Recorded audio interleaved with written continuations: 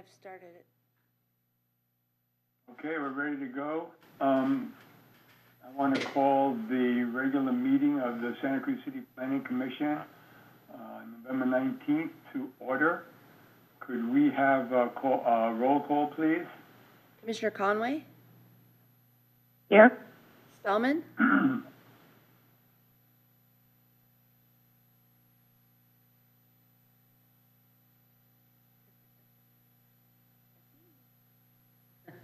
You're still muted.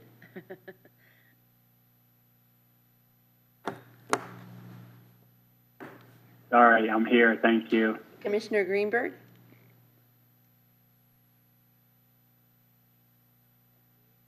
I can't hear you. I'm here. Thank you.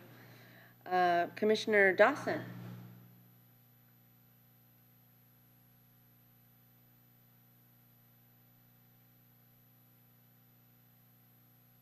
Still muted, Cindy. Oh, here we go. Here. Sorry. Thank you. Commissioner Nielsen, Maxwell, Commissioner Schifrin. Here. Okay, Commissioner Maxwell and Nielsen are absent with notification. Are there any statements of disqualification? Hearing none, I'll move on. Is anybody around who wants to give us oral communication?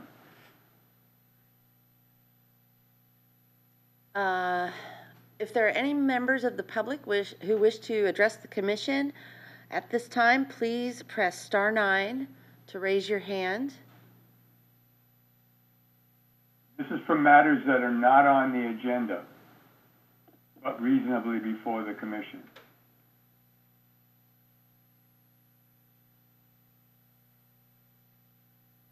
I don't see anyone raising their hand, Chair.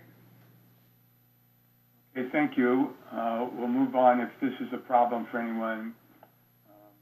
Given the technological challenges, we can come back to that if somebody later decides that they had an oral communication.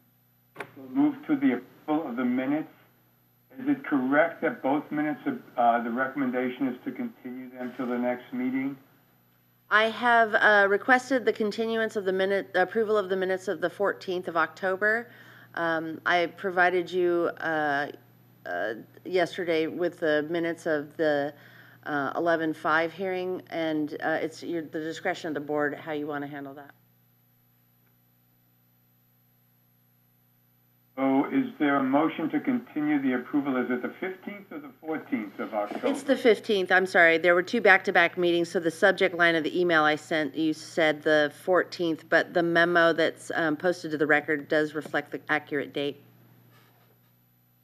Would someone like to move that we continue the minutes of October 15th to our next meeting? I would move the continuance of the minutes to the next meeting. Is there a second? I'll second that. Commissioner Dawson seconds it. I guess we need a roll call for everything, so let's have a roll call vote, please, continuing the October 15th minute. Commissioner Conway? Aye. Spellman? Aye. Greenberg?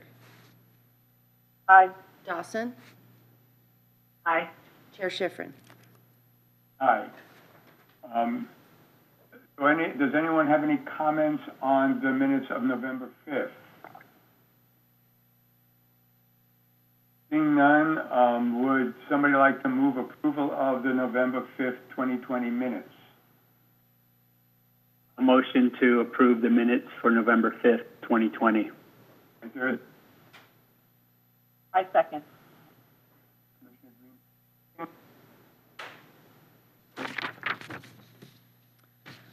Commissioner Conway? Aye. Spellman? Aye. Greenberg? Aye. Dawson? Aye. Chair Schifrin? Aye. We'll now move to, it passes unanimously. We'll now move to general business. Item number 3, the Resilient Coast Santa Cruz West, who will be making the presentation. Welcome again, Tiffany. Hello, Commissioner. Commissioners. Good evening. Very nice to be with you this evening. Can you all see my screen? Okay, very good. I was last in front of you, your commission, about 3 months ago on the Resilient Coast Santa Cruz initiative, and we are nearing completion of these projects, and I am back for an update with some of our recommendations. So, move ahead here.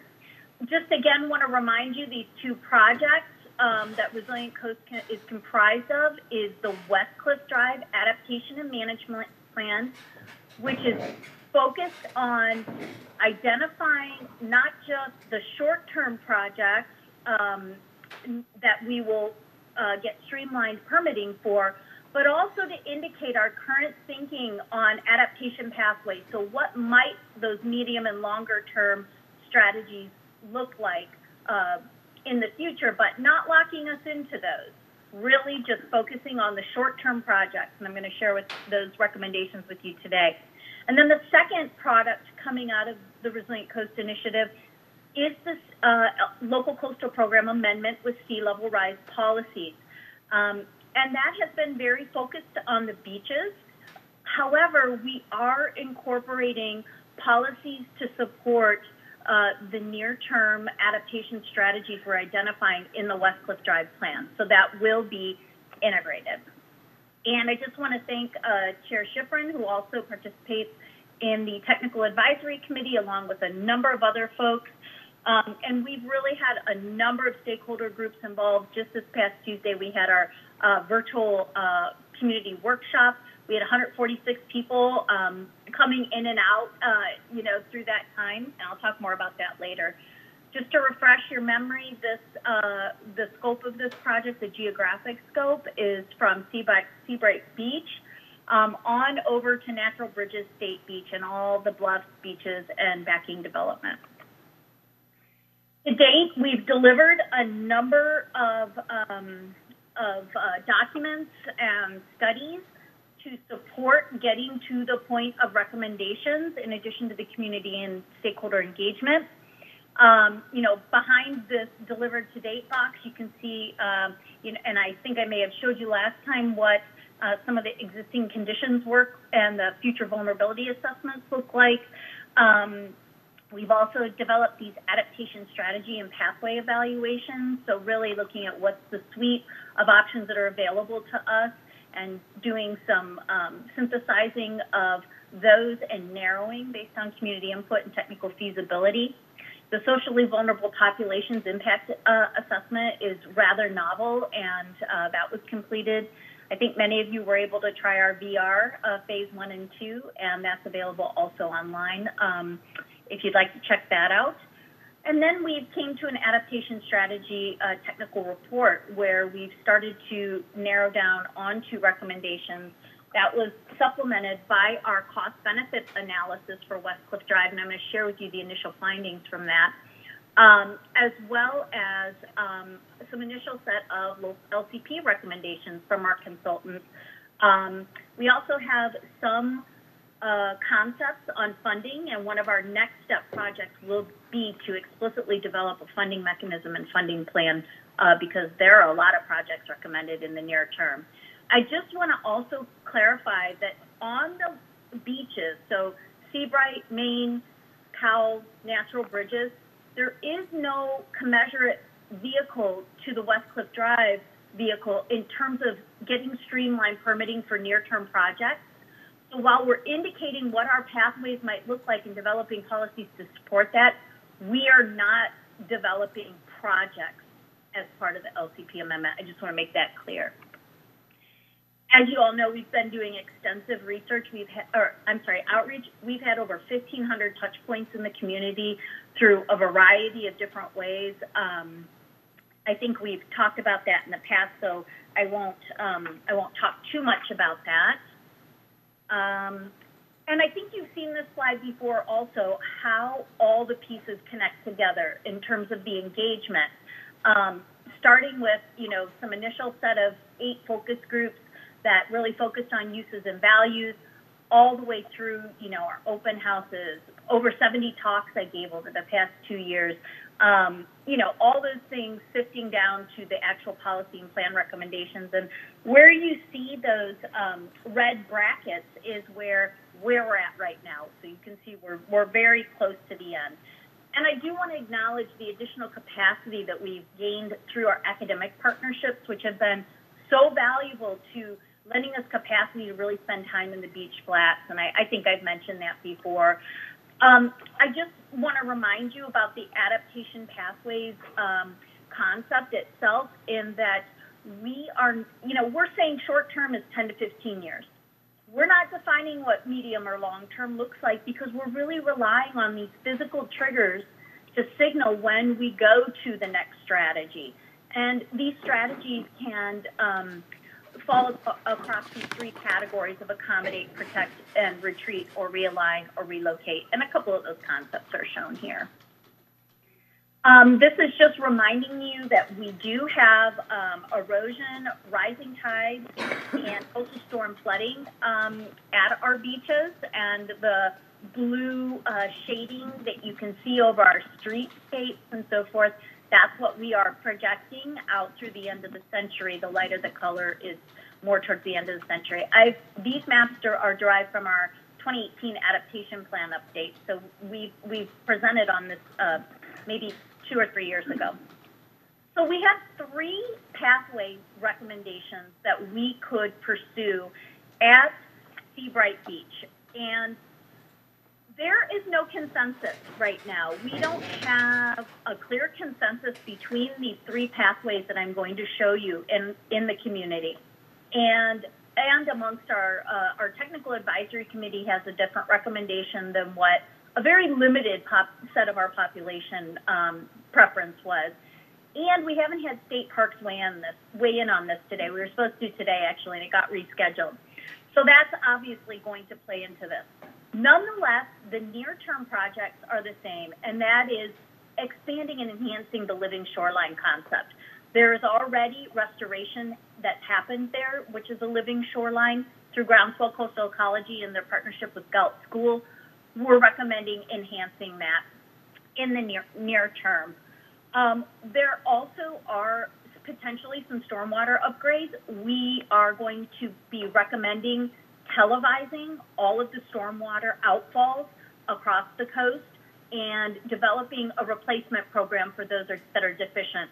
The scope of this project really only looked at the outfall condition, and that's not really indicative of performance. And in terms of the trails, we are assessing right now, I'm going to be going out with Parks and Rec next week, and we're going to be assessing which informal trails we want to have some intervention on, and that's across the whole coastline that applies. So in this concept, though, getting back to Seabright Beach, after the living shorelines and some of these other near-term upgrades, the thought here was, okay, when we experience whatever the trigger is for this, I think it is the minimum beach width, we would raise the jetty and do some kind of beach nourishment, and then eventually manage retreat. And here at Seabright, that would be public property first. Now, Pathway 2, and Pathway 1, by the way, there were about 25 people who responded to that survey, so not a big sample and not representative of our community, but they did prefer that first pathway with managed retreat. Pathway 2, which was the preference of our technical advisory committee, has the same near-term projects, and then it calls for new or upgraded armoring, and then raising the jetty and beach nourishment. So little different sequencing and not having the managed retreat concept. And Pathway 3 is incremental retreat, and this was not preferred by either the TAC or the few members of our community that responded on this.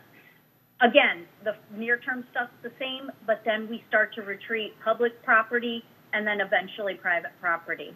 So again, this is likely going to fall out from consideration. We didn't have preference on that. Moving to Main and Cow Beach, we did have consensus around Pathway 2, which is protect, accommodate, and then retreat. And so again, there is a living shoreline concept here. In fact, we just applied to the Ocean Protection Council last Friday to do a feasibility study to couple a living shoreline where you can see 1A is here, near to the river mouth, with some improved access on the back side of the boardwalk, and potentially some kind of something that might prevent the meandering of the river mouth. Then you can see, getting into the medium term, this pathway also calls for extending the curb wall that runs across Towel and Main Beach, between the beach and the road, and then continues between the boardwalk and the road.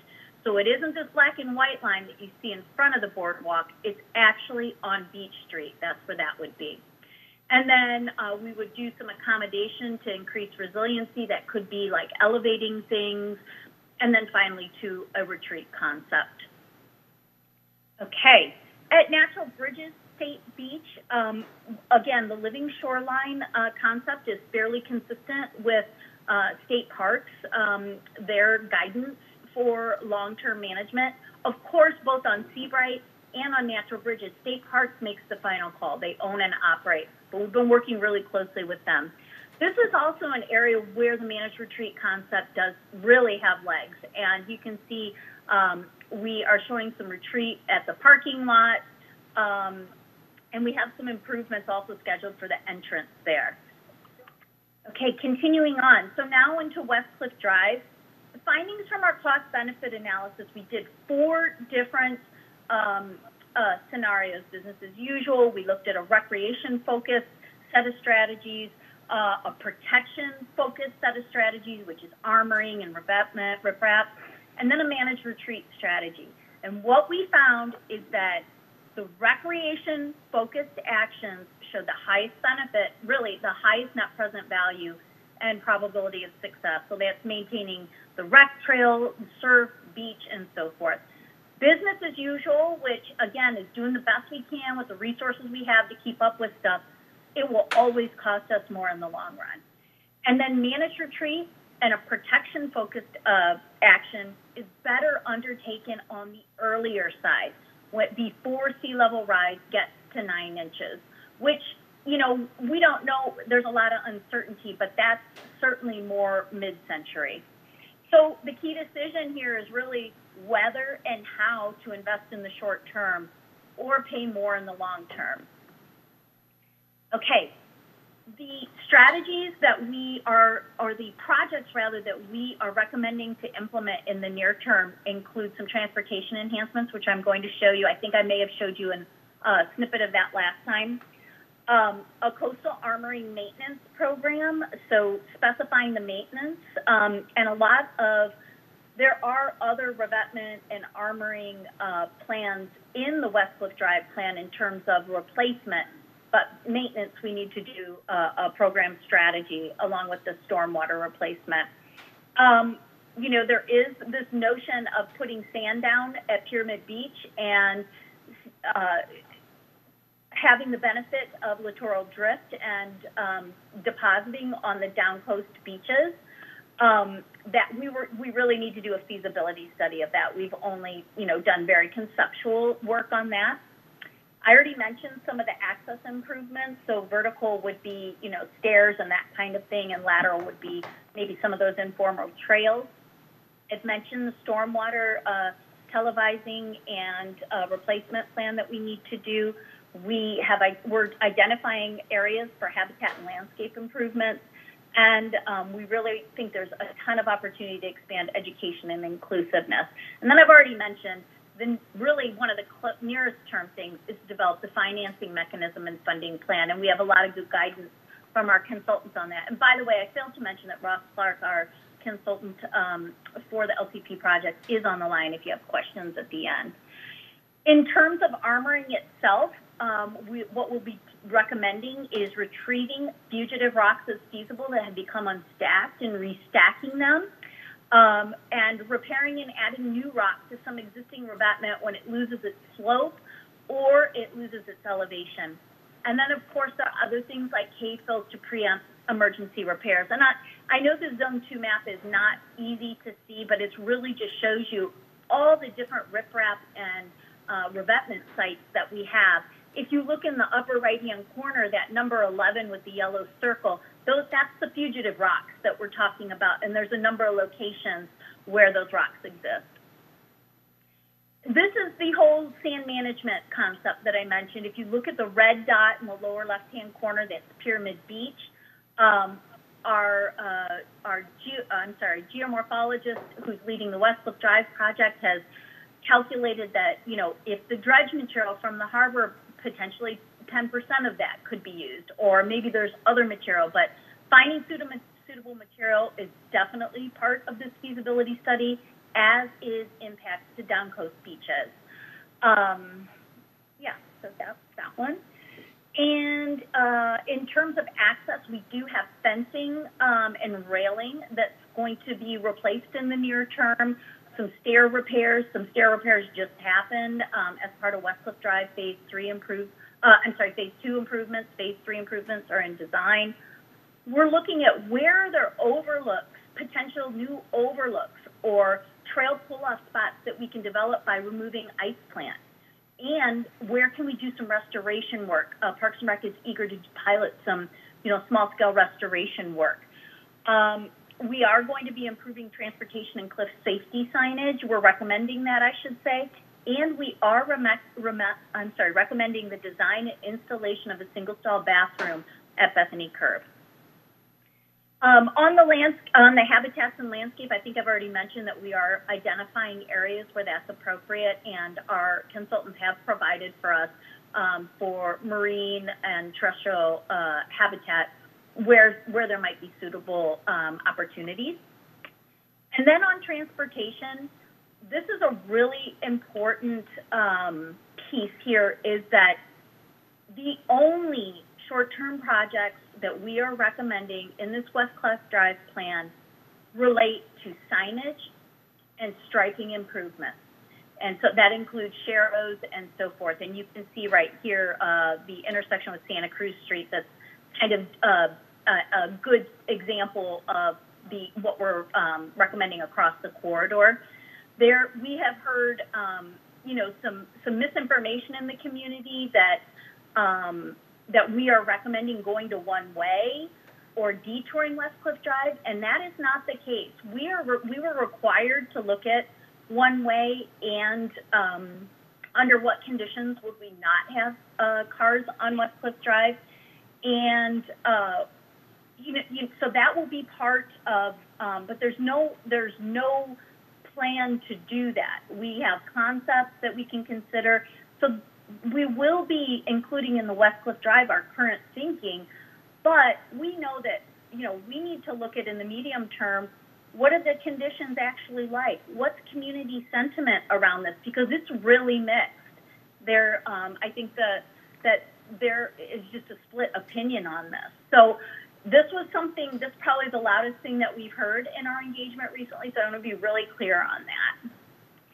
And then our timeline to completion. We are going to have our Westcliff Drive draft is going to be available on Monday for our TAC to review, and our staff, of course, and key stakeholders. And the plan itself will be done near the end of December. The draft LCP amendment will be available at the end of December. And then we will finalize those in January and begin moving through the commission and the city council hearing process. After that, about March, we'll be going to coastal commission. And that was our community meeting we had on Tuesday. And I'm sorry that I have that here because that is no longer an opportunity. But I presented this on, I think, Monday to TPW commission. So I wanted to make sure they knew. And I think that's all I have for you then. That's the update, and I'm really happy to take any questions that you might have or comments. This is a really great time for that. Thank you very much, Dr. Wise-West. Are there any questions that commissioners have? If you could close down the shared screen so we can see everybody, it would be helpful. Thank you. There you go. Commissioner Spellman. Yeah, hi, Tiffany. Thanks for the presentation. I was one of those in and out of your Tuesday meeting. I couldn't stay for all of it, but there was good interaction, and I think the public really had a good time listening to that. Good. I have one question. I didn't really get a sense for this concept of managed retreat and what that really means. I think you talked about doing public spaces first and then private. Could you elaborate just a little bit on what that entails? Sure. So we don't have it clearly defined because for us, retreat is really more a medium to longer term option. However, because we have only one home that's on the ocean side of West Cliff Drive and Seabright, public property is what will be retreated first because we don't have homes that are on the ocean side. What exactly that looks like, that's going to be an evolving, this is just the start of the managed retreat conversation, and that's going to be an evolving conversation. You know, all of these next step studies and so forth, there will be a lot of engagement. We are going to be continuing a lot of engagement on this because it's really clear that we don't have consensus in our community around some of these topics, retreat being one of them. So that, I mean, I'm sorry I don't have more detail. That is what we're thinking right now. Okay, I guess I was looking for, so in the public realm, what would be an example of managed retreat? Sure. Okay. Yeah, definitely. Thank you for allowing me to clarify. So, for example, on West Cliff Drive, that's where that whole one-way concept comes in, right? Like, we could eventually, although, as you saw, we really are recommending buffering our armoring in the near term, and that's kind of, you know, might be the last time we get to do something like that. But then after that, when we do nail down, you know, that if and when we nail down that retreat is the concept, as we allow the coastline to move in on West Cliff Drive, the first thing it's going to hit is the rec trail, right? So that's something that's within our purview. And then next would be the first lane of, or the oceanward lane of West Cliff Drive. So that's public infrastructure. So that's kind of what I'm talking about. Same thing in Seabright. Okay. We have public infrastructure before we get to private. Right. Thanks for elaborating on that. That makes it more clear what's going on. Definitely. Thank you. That was really my only question. I mean, I think this is obviously, you know, shedding light on such a tremendous resource that we have and setting up the framework for planning to, you know, ensure that this is available to everyone moving forward. So, yeah, I look forward to the final reports and, you know, rallying the community, so to speak, to really understand how profound this work is going to be. Thank you for your comment. Other commissioners, Commissioner Dawson, questions, comments? Yeah, thank you so much, Tiffany. I just was wondering if you could talk a little bit more about the role and the interaction we're having with state parks. I think a former colleague of mine is leading up their work, Marina Kozorla. So, yeah, we were together at the Ocean Protection Council, and I'm just kind of wondering what that looks like and how Parks is thinking about that, you know, and how that interaction between the municipality and Parks is proceeding. Thank you. Yeah, thank you for the question, Commissioner. So State Parks has been one of our key stakeholders. At every major deliverable, they've had an opportunity to review and provide comments, and we meet with them between every major deliverable to make sure that we are tracking. As I said, today was our day, like one of our final ones we were going to have, and it got postponed for a couple weeks. But in addition to that, we're working with state parks on next step projects because obviously Natural Bridges and Seabright and Lighthouse Field, actually, anything with Lighthouse Point and Field, I failed to mention that. We have to be hand in hand on that, right? It's their place, their space to manage and own, but we have done all of the engagement around, you know, what these strategies should look like. So they're really cooperating with us. But the next step projects, we already have, you know, one of the things that's coming out of this is the triggers monitoring program, right? And what we're trying to do is piece together observational data sources that already exist and what's new. And state parks is key on that. We applied to a National Science Foundation grant with Ann Kapuscinski from UCSC to get funding to develop that with Scripps, with State Parks. State Parks is already talking to Scripps about putting another buoy in. So we're really deep into those conversations. And it's been a really great working relationship with them so far, both with their local Santa Cruz district and with their state sea level rise and adaptation group. So we really benefited, and we have the same relationship with Coastal Commission, local staff, and the sea level rise, the state sea level rise people. They also, and this is unusual, I think, or maybe the first time we've done this, Coastal has been doing the same thing, reviewing everything, meeting in between to make sure we're aligned so that there's no surprises at the end, hopefully. Great. Thank you so much. It's really good to hear all that interaction with the regulatory agencies as we're moving forward and the landowner state parks. So good to hear. Thank you. You're welcome. Other commissioners with questions, comments? Well, I want to thank you for your presentation. I'm looking forward to actually getting something that the commission can act on, the LCP amendments, and I guess the plan itself, which is really going to be a critical document because that's going to be the basis of grants and permits from the Coastal Commission. There was a question I had about the difference between an LCP amendment and a public works plan. Because to talk about there being a public works plan for the for carrying out the resilience plan. So could you describe the difference between those, how they interrelate? Yes, thank you for that question. So that is a big difference in these projects, even though the scopes are relatively similar.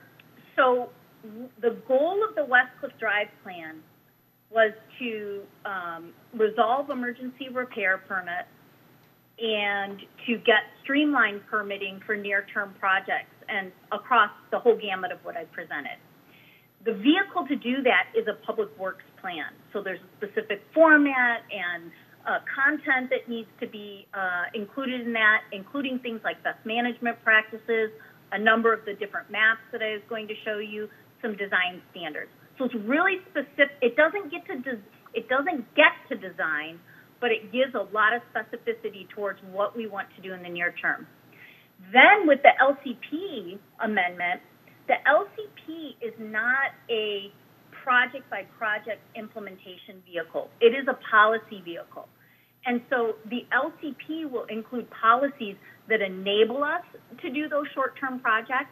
However, there will need to be, it doesn't need to be a massive West Cliff Drive vehicle necessarily, but there needs to be some other kind of planning vehicle to make sure that these near-term projects on the beaches actually happen. And again, we did not go into the same depth of analysis on the beaches as we did with West Cliff Drive. It's just the scopes were a little different. So there will need to be a future vehicle. And I also want to call on Catherine Donovan is on the line, and I just want to make sure that is there anything else that I should mention with respect to that? Because the planners are the pros on the LCP, and I am not a planner, so I want to make sure I spoke properly there. Yeah, I think, can you hear me? Yes. Yeah. Yep. That's exactly right. The LCP will be the sort of the high-level policy document. On West Cliff Drive, we'll have the Public Works Plan, which is sort of think of it as a programmatic document that will cover. Hopefully, it will cover all the projects within the next 10 to 15 years, so that we won't have to go through this individual project-by-project review with the Coastal Commission. And then our plan is to incorporate the work that we've done on the beaches into the LCP, probably as an appendix or an attachment to the document, so that we keep that information adopted and as part of our work, but it won't be, the LCP is not a project level. So we're just going to it's going to be a holding place for that information. So if I understand you, with a public works plan, the individual projects consistent with that plan do not need coastal permits. With an LCP amendment, that's on a more of a policy level, and the projects that carry out the LCP amendment policies would need coastal permits. Am I understanding that correctly? That's semi-correct. The public works plan, the public works plan projects will need permits.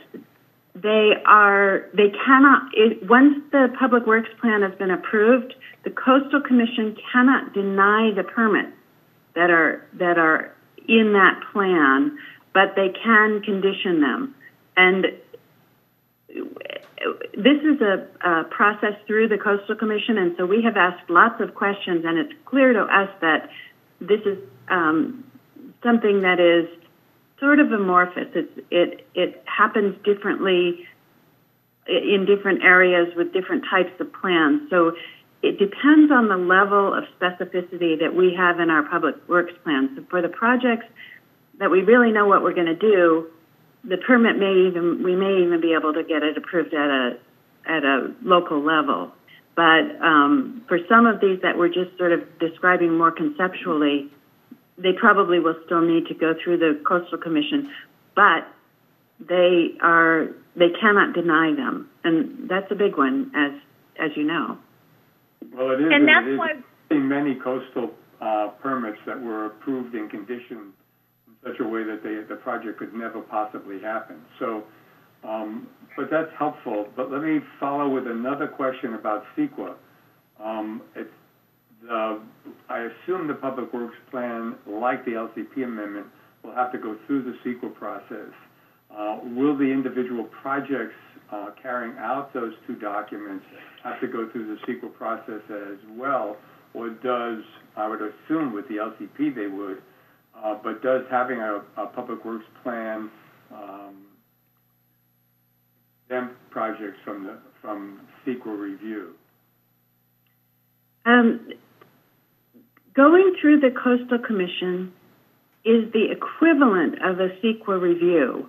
So the city does not need to prepare the CEQA documentation for this, although we have to the Coastal Commission staff is asking us to provide them with all the information they need to do the CEQA analysis.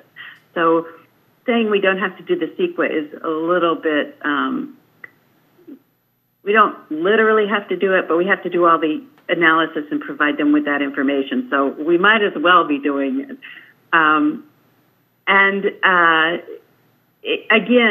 It will, the ones that actually, the projects that actually end up having to get Coastal Commission approval will probably need further analysis. The ones that are described thoroughly enough in the Public Works Plan that they won't need to go to the Commission itself, those probably won't need any further analysis. It's sort of like a program level EIR if you have specific projects that are described in the program. It's kind of like what's happening with the WARF Master Plan, where the overall plan is programmatic, but there are a couple of projects that were analyzed at a project level, and they don't need any review. Yeah, that's exactly right. Now, will the Public Works Plan itself need a CEQA document, either an EIR or a negative declaration? They don't need a CEQA document because the review by the Coastal Commission is the equivalent of a CEQA review. So it doesn't literally have a CEQA document, but they do the same type of review. Well, as I understand it, certain state agencies can have what are called certified regulatory programs. And that's sort of the equivalent of the normal CEQA process, although it allows for some exceptions. But in terms of identification of potential impacts, mitigation, consideration of alternatives, allowing for public input, the certified regulatory programs need to provide all of that. So my experience with the Coastal Commission is they don't really have the staff capacity to do that kind of analysis, and they don't have the money to hire it. So if the city wants approval, as you're kind of indicating, the city really has to provide the CEQA document, even though it's not the normal EIR or neg deck. That's exactly right. And we won't be providing them in the form of we won't be going through the CEQA checklist and doing the initial study and going through that process. But we will be, the conversations that we've had so far, it sounds as if we will be providing them with the analysis, and then they will be incorporating it into their written document that they will be taking to the Coastal Commission itself. So we'll be working with the staff on that. And Tiffany's nodding her head. Yeah, they've indicated. Might be worth reading their certified regulatory program to see exactly what they need. Because in the past, I know with some project with the county, they pretty much said the county had to do the CEQA document, even though they just then would use it as part of their process. So they really want to minimize the amount of substantive work that they have to do.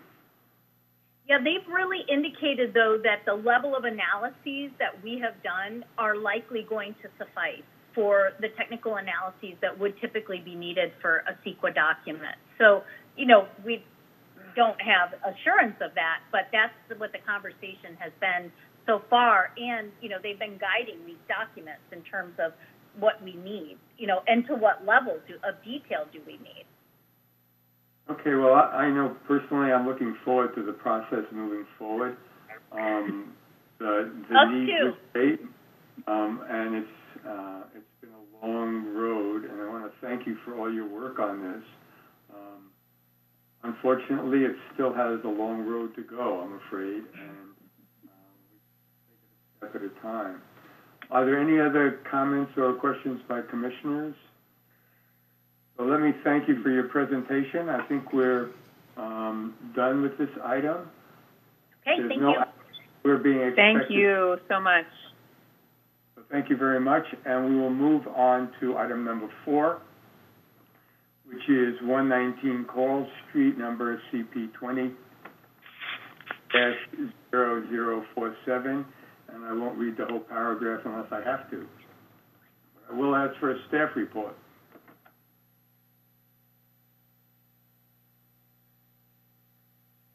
Good evening. I just want to confirm that. Can you guys all hear me?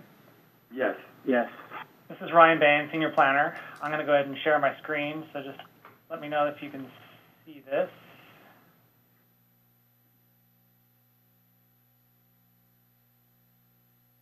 Are you able to Yes.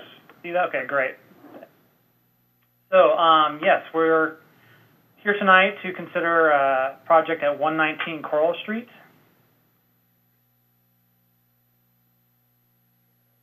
Change for me. There we go.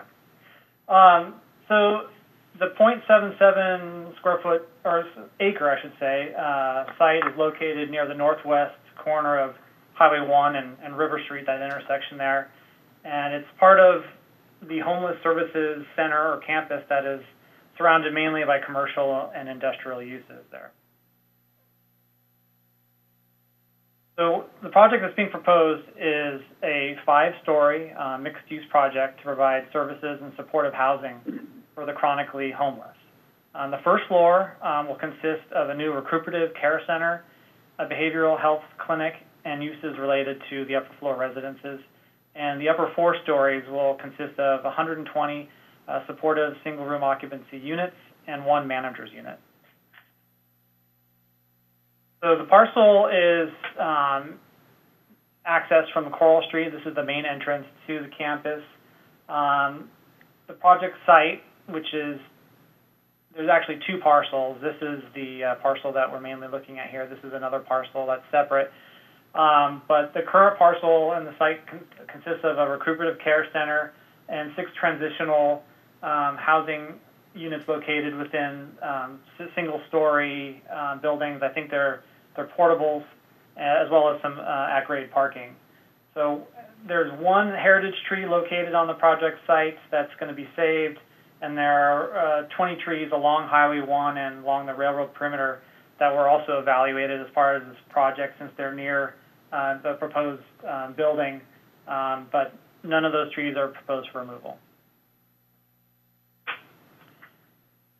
So the subject site has a community commercial general plan designation.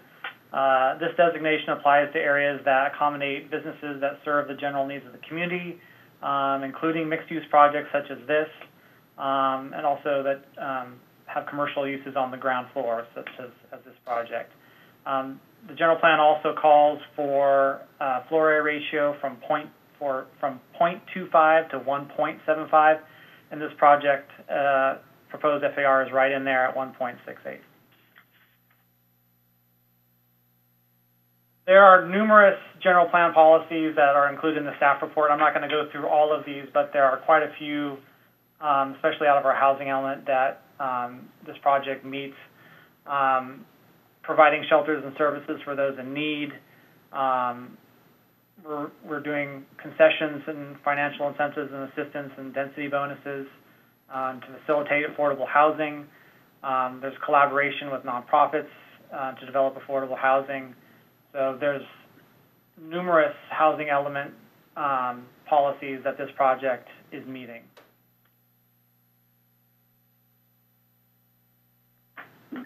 The zoning for the project is CC, or community commercial, and the purpose that's indicated in the zoning code for community commercial is to provide locations throughout the community for a variety of commercial and services uses for residents of the city and the region, which promote the policies of the general plan, which we just determined it does, and to encourage a harmonious mixture of a wide variety of commercial and residential activities, including limited industrial uses, that they are compatible and nuisance-free.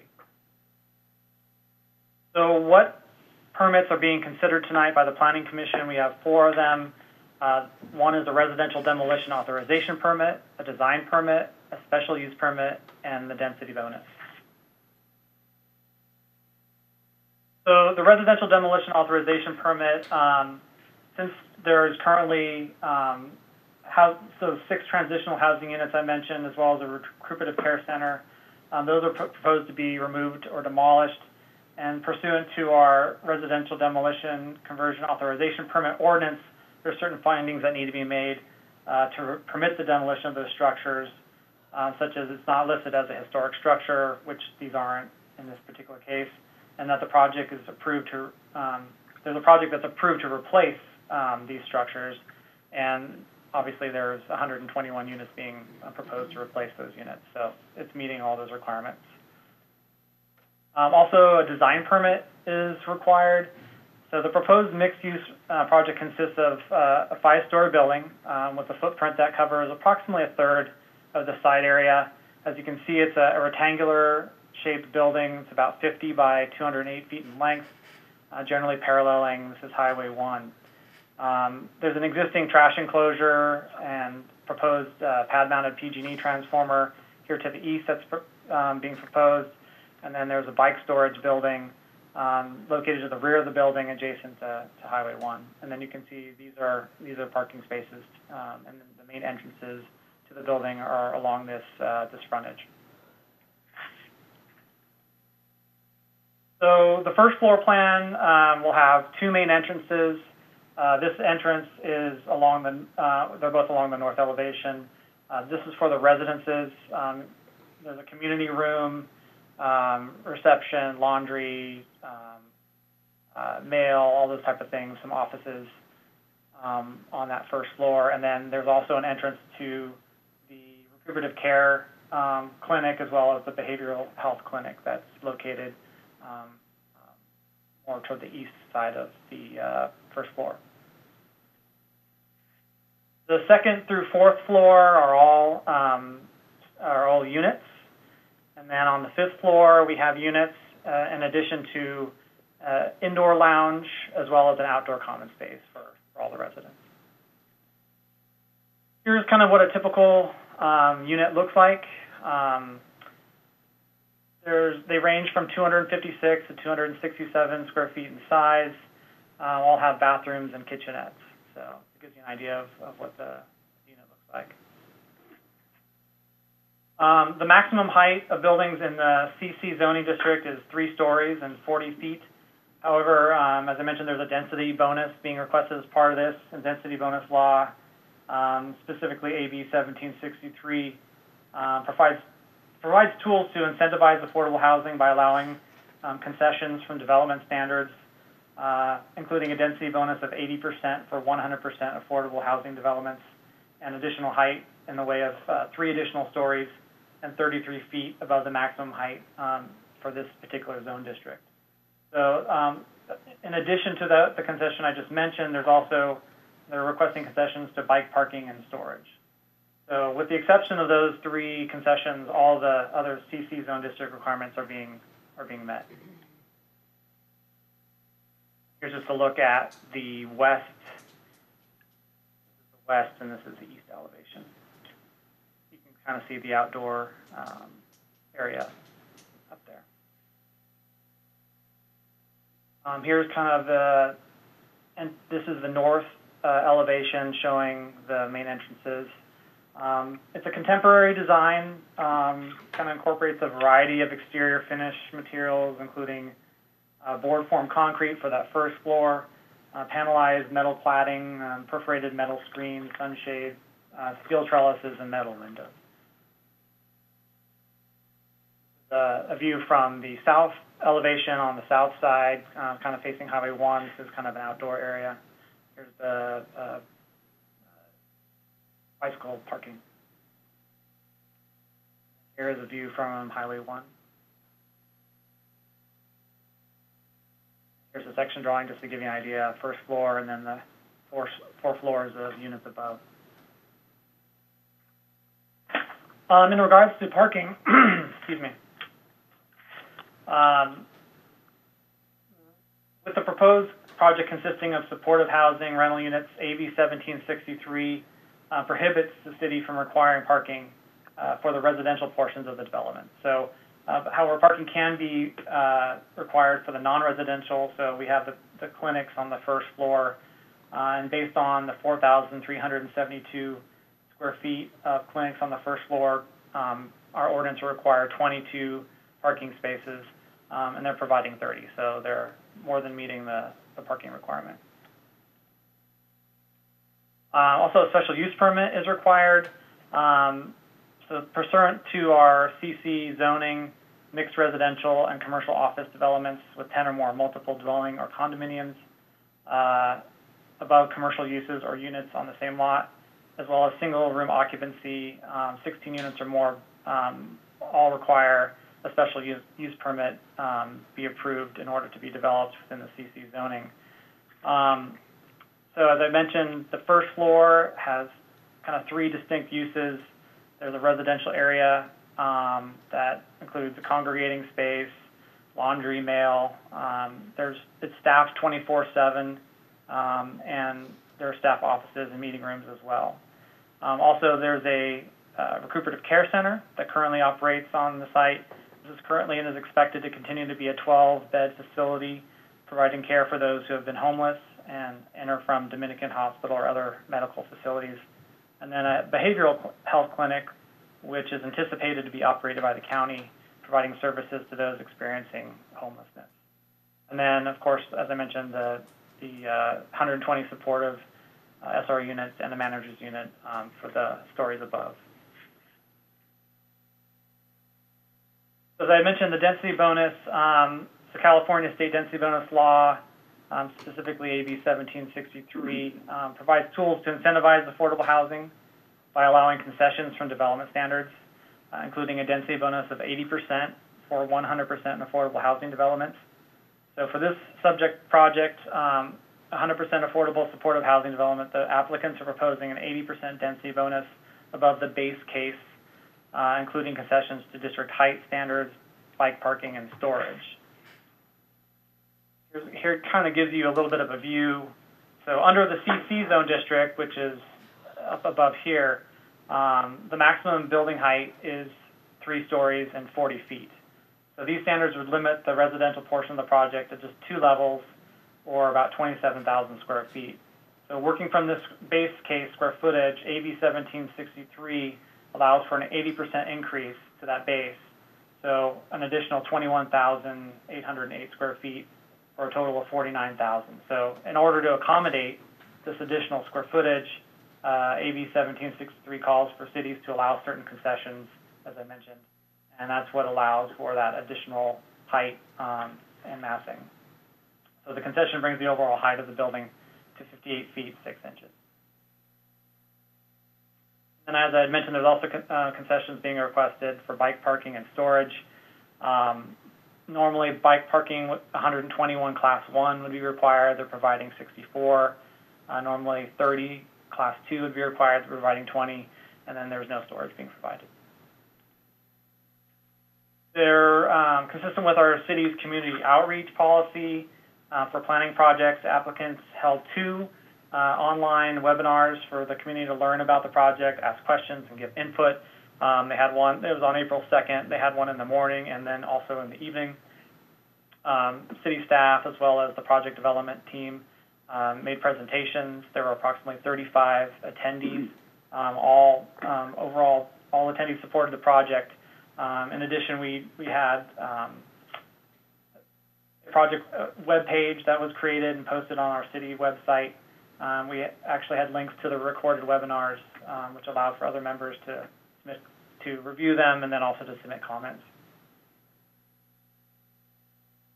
The California Environmental Quality Act provides categorical exemptions, which are applicable to categories of projects and activities that the lead agency has determined generally do not pose a risk of significant impacts on the environment.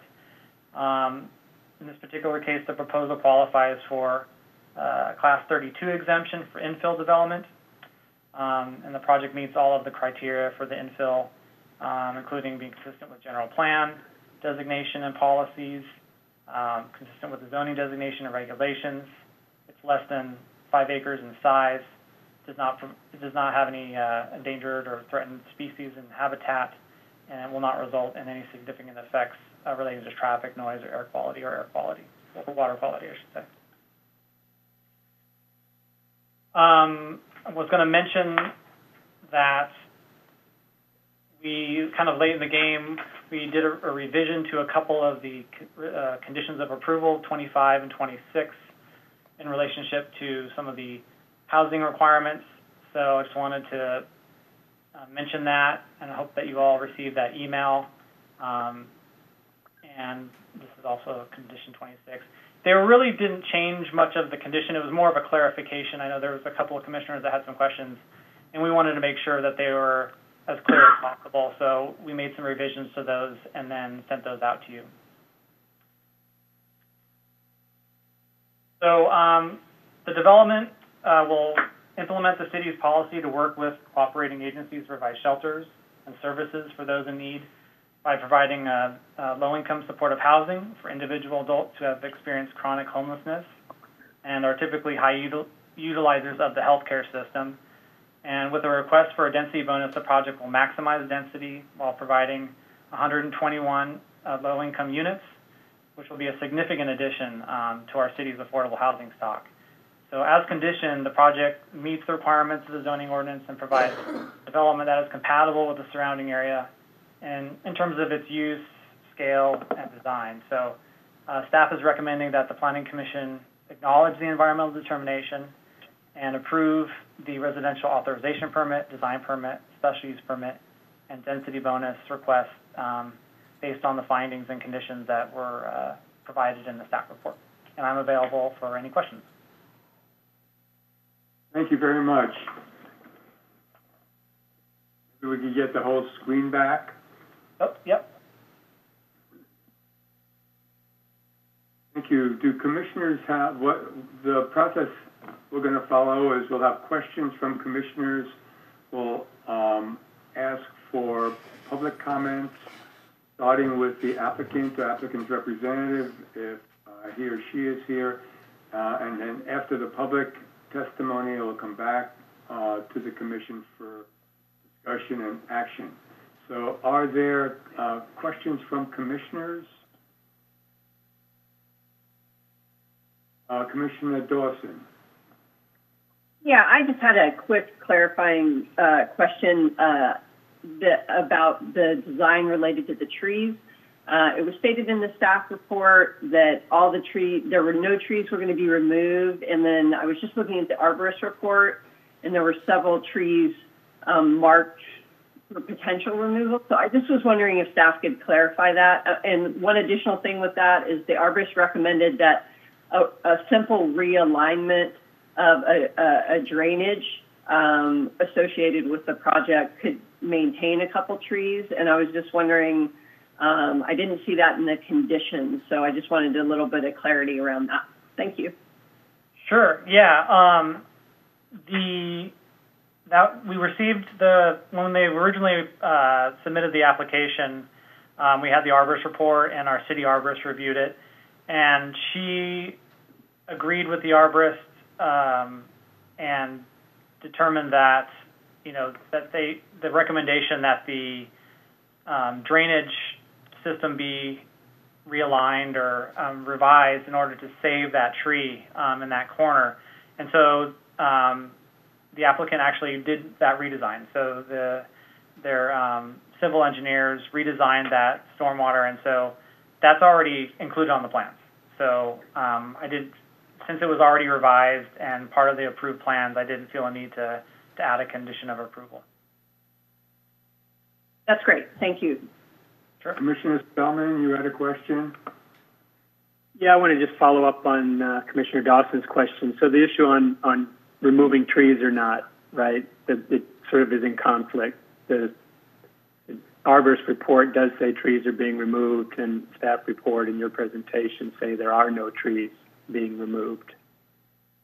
That's one correct. Question. There are no heritage trees being removed as part of the project. Like I mentioned, they revised the stormwater or the drainage to make sure that it didn't impact the trees on site. Okay, so you're clarifying heritage trees, though. So some trees are going, some smaller, insignificant trees potentially are being removed.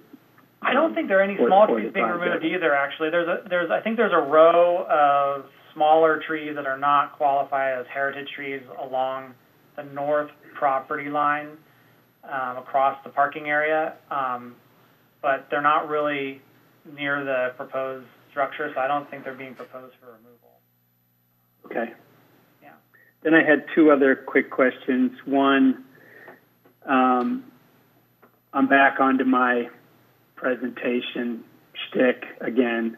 This is, it's not an insignificant project, and there is not a contextual site section through this project so that we can understand what the conditions are.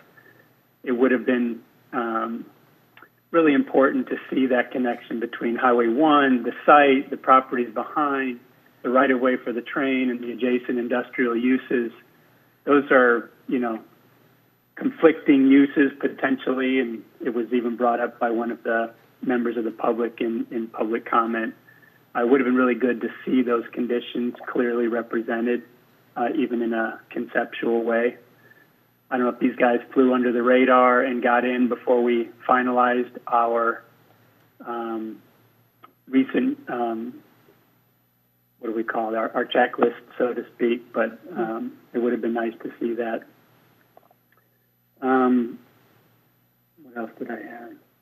And then I had one question on density. So it seems like this project is a SRO, very small unit project, and it's only achieving the upper end of the general plan density range by virtue of, an 80% density bonus. I'm just curious, maybe that's just an observation.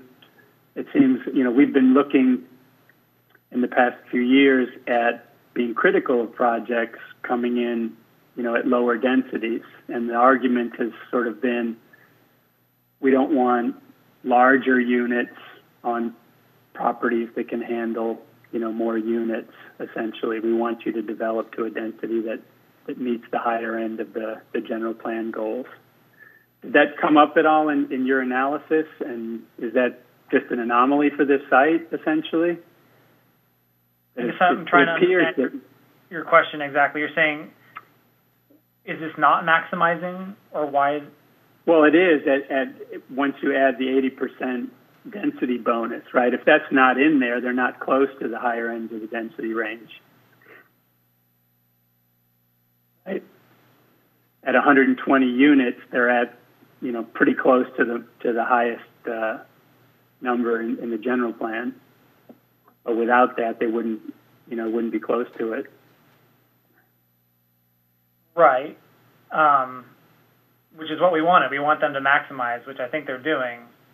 So, is that? Yeah, maybe I'm not being clear. I mean, my point is the project only achieves it via the density bonus, which we want. Maybe it's a reflection on, it's a policy that doesn't reflect on all parcels the same, potentially. Anyway, we can pass on that. Don't worry about it. Well, let me I'll save you. understand the question. Are you saying that the base density, which the density bonus is based, is not at the high end of the density range? And if it was at the high end of the density range, and there was a density bonus of 80%, there'd be even more than 120 units. Is that really your question? Not exactly. I mean, so at 70 units, right? If they didn't choose to be a 100% affordable project, this is more of an exercise on the type of density we're looking for. This project obviously meets it, and it has the size units that we're looking for. Yeah, maybe I'm not being clear. What would be the density under the maximum density under community commercial without a density bonus? I don't have that number. Go ahead. Did you say you have that number? I don't know. I don't off the top of my head. I could find out for you. Okay, thank you. Any other questions from commissioners? Commissioner Conway. Yeah, thank you. And Ryan, thank you for this report. I really appreciate it. And this is really more of a comment. And I want to speak to the Page Smith Community House, which is the existing use of the site. It is one of the oldest properties that was dedicated to serve people who are homeless, starting in the 90s. And you're right, it did start out as modular units. But it has long been and still is transitional housing for 40 formerly homeless individuals. It's true that the configuration includes some shared facilities, so we may call it 6 units. But I think repeatedly saying that we're removing 6 units and we're getting 120, I think that isn't really proportional to how that site has been serving the community for all these years. Those are 40 beds. They've received repeatedly state and federal funding over a period of decades. So I think it would be more accurate to describe them as 40 transitional housing beds. The other thing is the old portables were replaced in around 2008 with new manufactured structures, factory-built structures that were, the site was reorganized a bit in order to accommodate the recuperative care center. But the structures aren't that old. They were at least touted as being, well built and built to last. I'm wondering if you've considered any possibility of reusing those units. I'm not usually the one who's a big fan of reusing manufactured units, but in this case, they're designed for this purpose. They're not very old. Of course, like any project providing housing for anybody, it requires land somewhere and land where it can be used that way. But I would be really strongly in favor of an effort to reuse those structures. Yeah, I think we're going to hear from the applicant, Sibley Simon. So, it'd be interested to hear exactly, what is currently there, the 40 beds, and then he may have some insight as to what the proposal is to do with those structure, with the portables or the building. Thanks. Other commissioners have questions? Are you done, Commissioner Conway? Thank you. Commissioner Greenberg? You have to unmute. Go ahead. Somehow you're still muted. Sorry about that. Just that I'm strongly in support of this proposed project. It's very exciting that this is happening. It's incredibly needed for the community. I am interested in the suggestion and the proposal that Commissioner Conway is making about reusing the existing units as well, and I'd love to hear a response to that proposal. But thank you for bringing this to the Commission. I have a couple of questions. I really appreciate staff's response to questions I sent in earlier. One of the concerns I had, and it relates to what Commissioner Conway raised, had to do with the city's ordinance on replacement housing. And the reason why I'm raising this is that the density bonus law only requires that the affordable units be affordable for 55 years. The inclusionary ordinance requires that the units be affordable in perpetuity. As I understand it, the replacement ordinance also requires that they be, that the replacement units be affordable in perpetuity. So the revised conditions, as I understand them, and I might not be understanding them correctly, only deal with the density, making clear, clarifying that the density bonus units are affordable for 55 years. 100% of the project is affordable for 55 years. 15% would be for, I don't know whether it's 15 or 20 would be affordable for in perpetuity. But I wanted to ask staff about the status of the how the replacement housing requirements would play in. I had assumed that there were only 6 units, but if there are 40 beds, I'm not sure whether the replacement housing requirements would be for 40 beds or for just the 6 units. But I think to the extent that the replacement housing ordinance does require that the units be affordable in perpetuity, that be reflected in the conditions. So could we get a clarification? I see Ms. DeWitt is looking like she's ready to say something, has unmuted herself, so please go ahead. Good evening, chairs and council commissioners. So what I would like to talk about here is there's a definition of what's called a dwelling unit, and the replacement housing under the density law, it has to be considered a dwelling unit. And so what we really need from the applicant is to confirm that these are not dwelling units. And my understanding of the code, and I'm sure Ryan can step in and help out too, but my understanding of the city's code for the definition of a dwelling unit is that it has some kind of a kitchen or kitchenette with at least 2 appliances and is of kind of a certain size. So my understanding is these don't have kitchenettes, but I have not been inside, and I don't know if Ryan can help speak to that, but I think we definitely need a clarification from the applicant on whether these are actually considered dwelling units. But I haven't been inside either, so I think some clarification would be great. If they were dwelling units, then they would have the in perpetuity requirements. They would have to follow the replacement requirements based on state density bonus law, not even just the city inclusionary. They would have to follow state density bonus law for replacement as well. Right.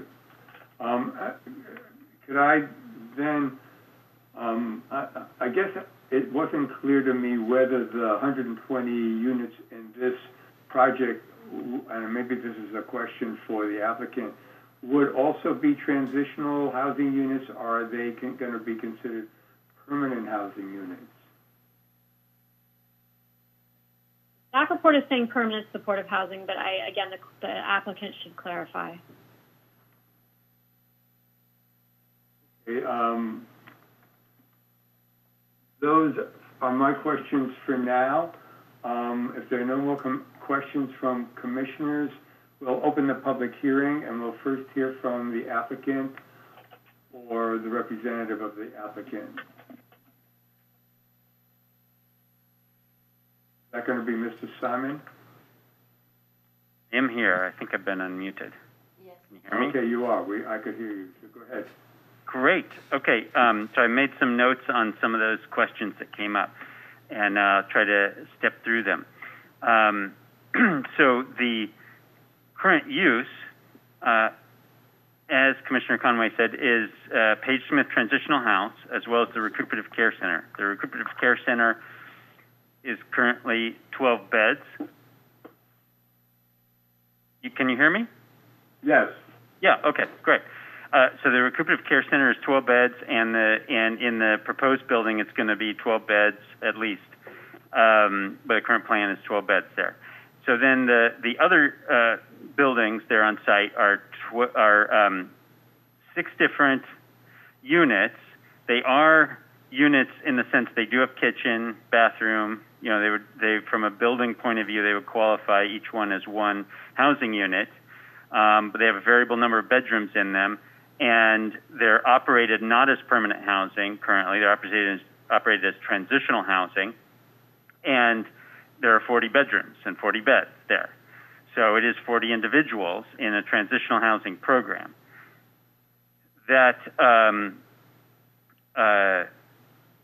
funding for the operation of that is going away. So, you know, it has been, as was described, you know, funded for decades, both the creation of it and the operations, in part, through federal funding, state funding, et cetera. And federally, the HUD funding for it has dwindled and now is scheduled to go away because the federal government has been reapportioning its limited pool of funding for homelessness toward permanent supportive housing and homelessness prevention in broad strokes, and less on transitional housing and less on funding emergency shelters, which has fallen to state and local government. And so it's one of the reasons we cited this project after years of puzzling about how to build this project. Cited it there is in part because that's the program where there's just not a continuing model for operational funding for the transitional housing. Now, yes, those are useful buildings, we hope. We are engaged in multiple discussions on where can those go.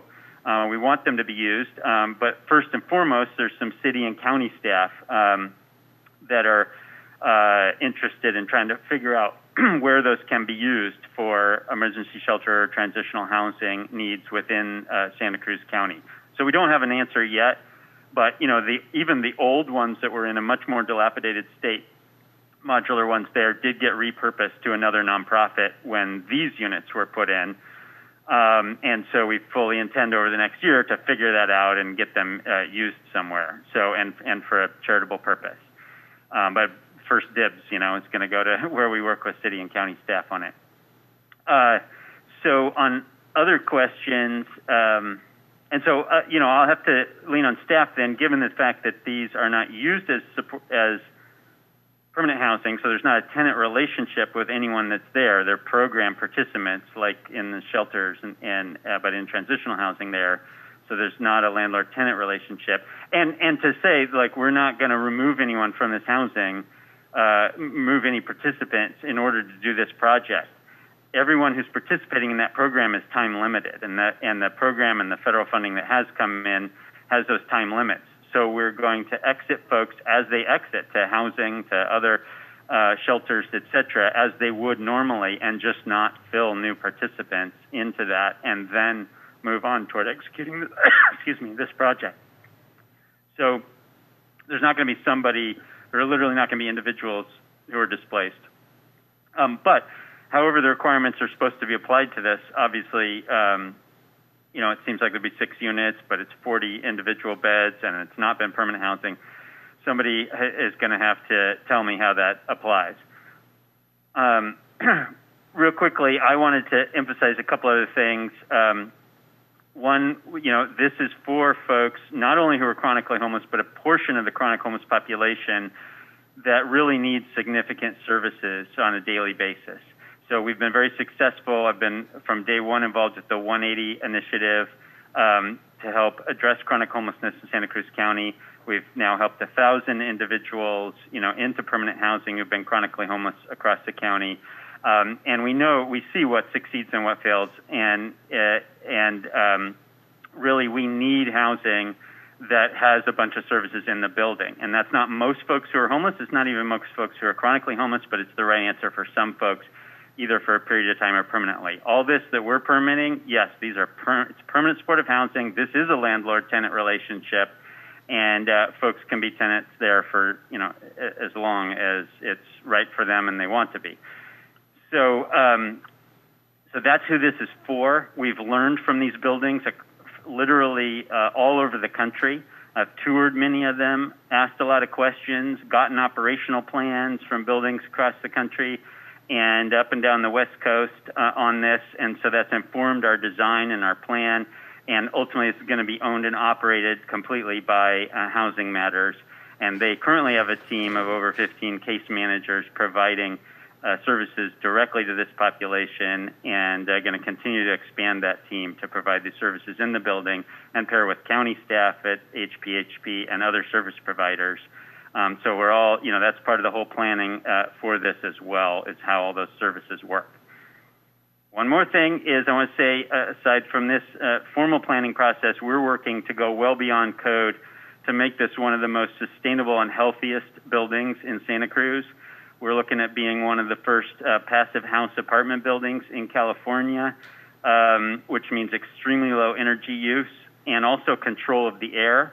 We recognize that from fire events and air quality from those to the location of this building next to a highway and industrial uses, we're serving a vulnerable population here. We want this to be a very healthy building. So we're looking at implementing the reset air standard, which is a very high standard for controlling the air quality and not having materials that are off-gassing, et cetera. So I just wanted to note that we have a whole nother lane on this project working on sustainability with some experts from around the country, as well as our great architects at David Baker Architects and the modular factory. We're considering using Factory OS, and we're looking for this to really be a model of how it doesn't have to be too costly, especially in the long run, to create a very sustainable building.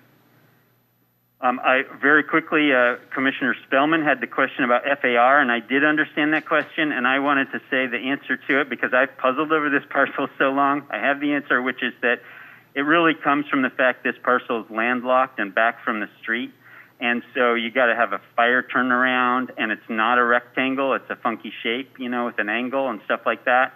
So you just can't quite get to the maximum FAR. If this was a nice rectangle that was on a major thoroughfare, like right directly on, River Street, south of Highway 1 or something, a base density could be toward the top end of the FAR, and then you could use bonus above that. But other site constraints, I think, got in the way of that in this case.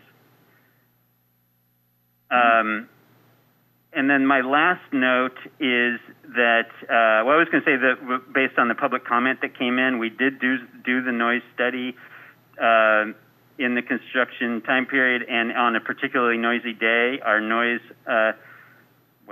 acoustic analyst, that's what he said, was very excited about all the noise and the train and everything else.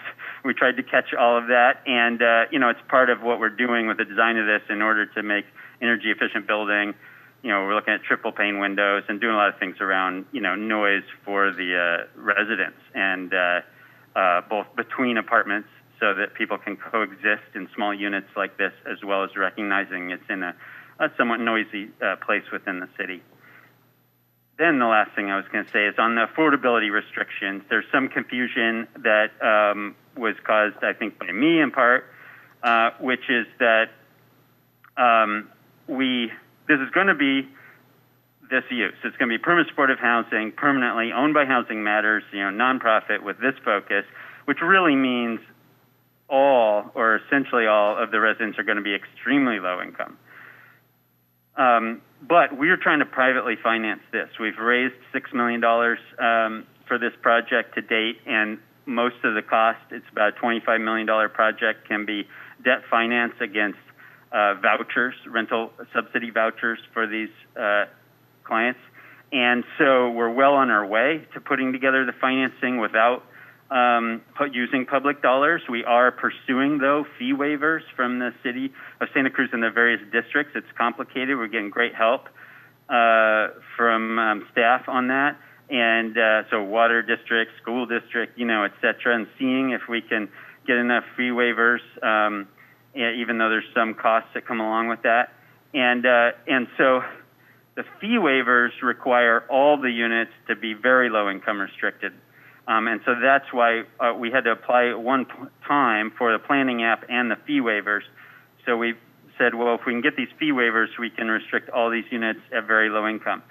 But because of financing and trying to underwrite the loan and stuff, it would be helpful to us if we don't go the fee waiver route to say, yes, some of these have to be very low income because of the inclusionary ordinance, fine. If there's replacement housing requirements on that, fine. Those are in perpetuity, fine. But the majority of the units would be just restricted at low income, which is what's required by AB 1763/bonus density law. Even though, again, it's going to be the same use, if we can have most of the units restricted at low income, if we're not doing the fee waivers, it'll help our debt, potentially help our debt underwriting. So that was complicated, but I'm hoping the condition of approval for our planning application reflects that accurately, those different income restriction requirements. And then when we go to city council around the fee waivers, that could potentially add an additional income restriction.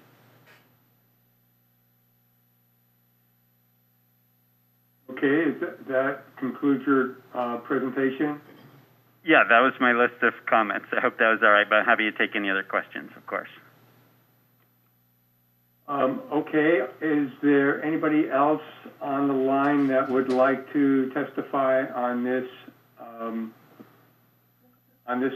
item? Yes, Chair, this is the clerk. There are several people who have indicated that they want to speak, and I'm going to go down the line. For the rest of you that are on the line that have not raised your hands. Hear from the clerk on this, please. Sorry, Chair, I forgot to unmute myself. There are several people on the line. For those of you who are on the line that have not yet raised your hands, please do so by pressing *9 to get in the queue, because there's somewhat of a lag in the way that we broadcast this, so we want to make sure that everybody has an opportunity to be heard. So I'll start with the first speaker, last four numbers, 4091. Sorry, that was Sibley. That was me when I was dialing in to listen, so you can skip that one. Okay. Speaker 4976 are the last four numbers.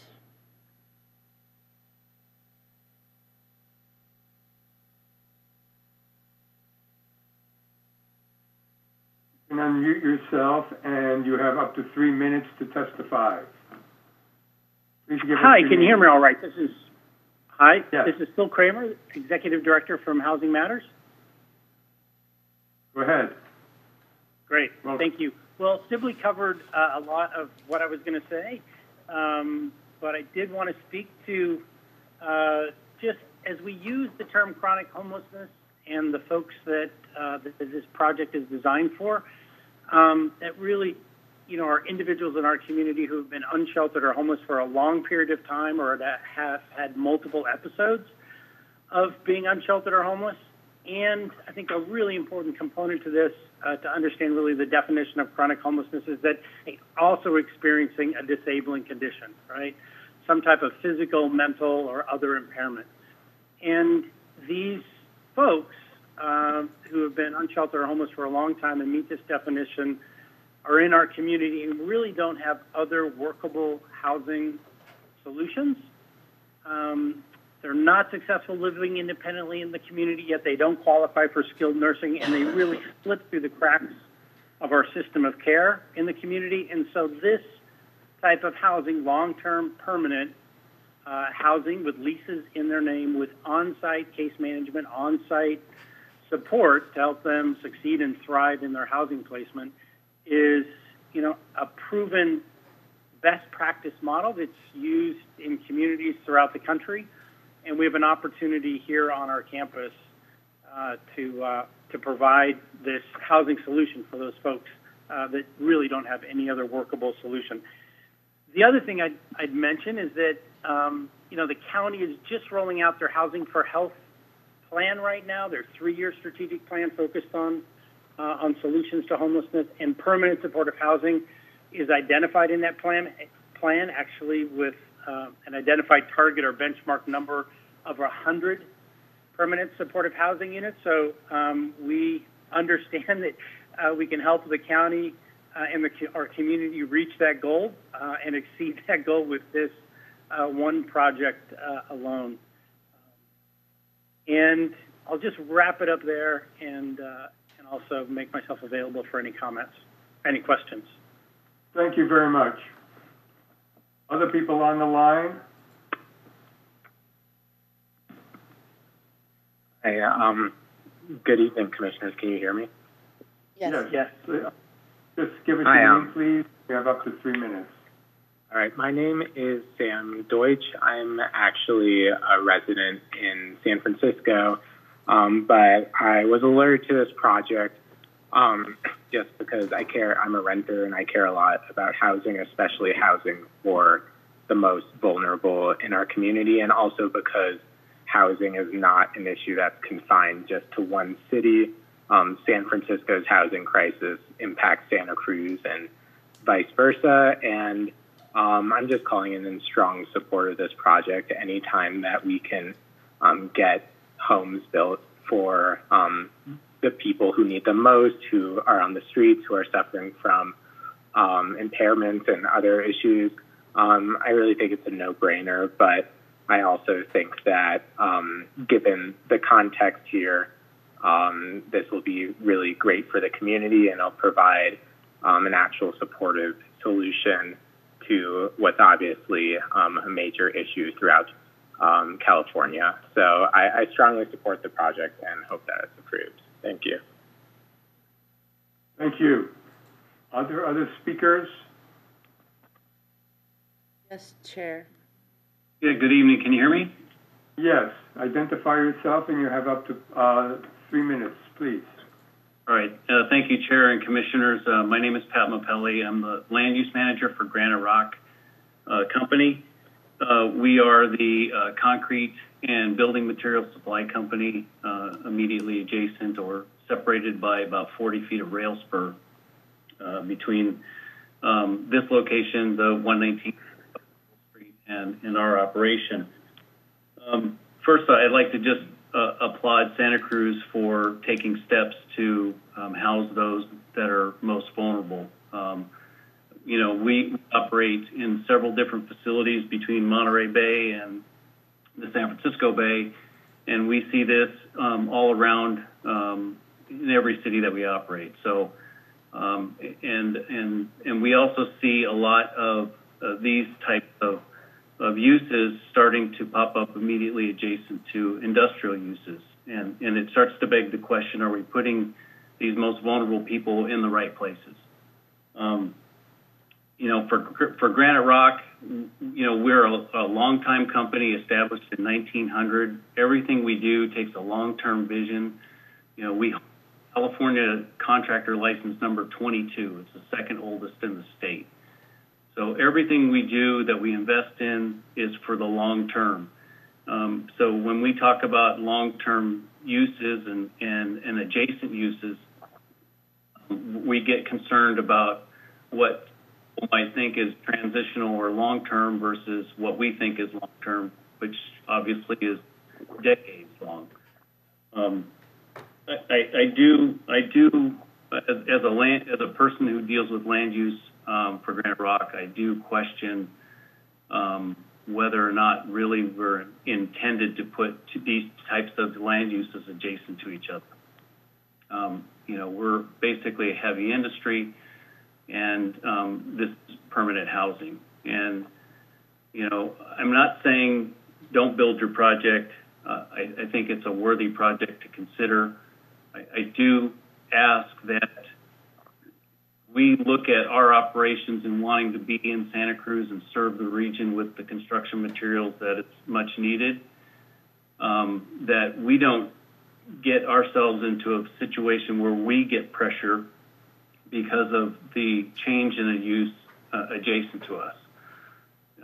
And that makes it hard for industries to do business anywhere. And so, should you guys move forward with this project, just please keep Granite Rock in mind, keep our use in mind. We're positioned where we are strategically because the city wanted us there, and we want to be there. And we just don't want to be under additional pressures in the future. So with that in mind, the last thing I'll close with is I still question the open space on the 5th floor, kind of overlooking Granite Rock operation. It seems like there's probably a better facing location to put people's outdoor space, maybe to enjoy the view towards the bay, towards the setting sun, rather than towards a concrete plant. Thank you. Thank you very much for your testimony. Is there anybody else that wants to testify on this matter? I see an Adam Buchbinder. You can unmute yourself. Hello. And you have up to 3 minutes. Welcome. Thank you. Thank you very much. Hi, I'm Adam Buchbinder. I'm a planning commissioner for the city of Campbell, though here I'm speaking only for myself. This is a crucially necessary project, replacing a small number of temporary homes with a much larger number of permanent homes desperately needed, given the horrors of chronic homelessness. I'd like to thank the developer for proposing this project, which will help so many residents of Santa Cruz, especially for locating it in such a walkable area and providing amenities like a roof deck. I have no objection to reorienting that deck as long as it doesn't delay these homes. We need so much more of this. I cannot endorse this strongly enough. Thank you for your time. I yield the balance. Thank you very much. Is there, it looks like we have somebody else, Kyle Kelly. You're unmuted. Identify yourself. You have up to 3 minutes. Welcome. Hey, thank you. This is Kyle Kelly. I live in Santa Cruz. You're going to hear a baby while I'm talking because I'm trying to take care of one. Right, so I just wanted to call in strong support of the project. Thank you so much.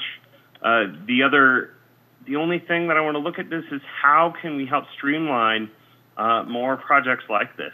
I mean, like, this is the kind of thing that seems like it should be by right, and that shouldn't have to go through nearly as much process to help get extremely needed housing. That's the only thing that I have. Thank you so much. Thank you. Is there anyone else that would like to testify on this matter? I see another person. To identify yourself, and you have up to 3 minutes. Welcome. Hello, my name is Evan Siroki. I live in Scotts Valley, and I support the project. I feel that there is an extreme shortage of housing for all types of people in the county. And while I do think that there could be a better site for people to sleep, that's not next to an industrial area, that, this proposal is here before us tonight, and we got to take every opportunity that we can to address the chronic need for housing. And I would wish that this project would be approved, and frankly, that we wouldn't need to have a meeting about this project, that would just be automatically approved. And so I urge other leaders to consider future projects like these to be approvable by right and without need of having planning commission meetings or city council meetings.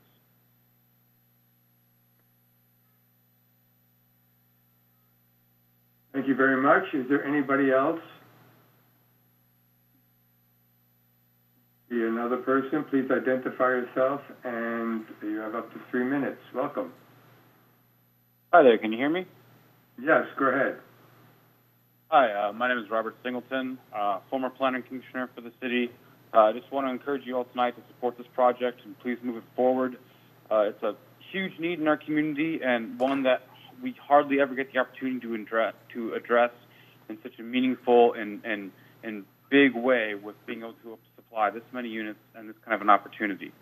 To do it with such a valuable partner that as Housing Matters, who have so much expertise already in being able to fulfill this mission, I think there isn't a better place and a better partner that you could work with to get this mission done and get these housing units built. So please move forward with this project.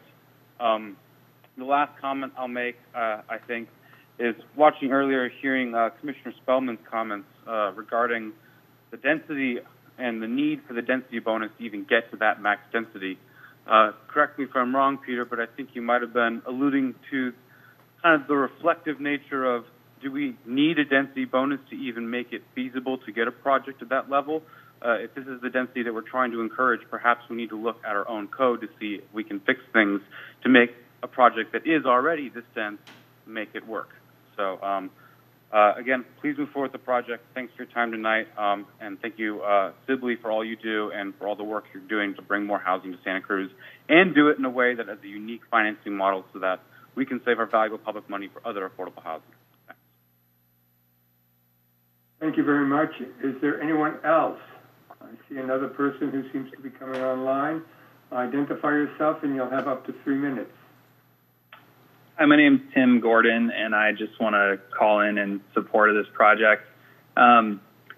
There's, location is what we have here, and so if it's next to Granite Rock, I would say that hopefully we can look past that. It would seem unfortunate to me that we put the idea of, building supply and material company, which we all appreciate, especially at these times, but in front of the idea of homeless supportive housing. It's such a critical need, as we all know, in the city, that I think that it shouldn't be a question where it goes. I think we just need it anywhere.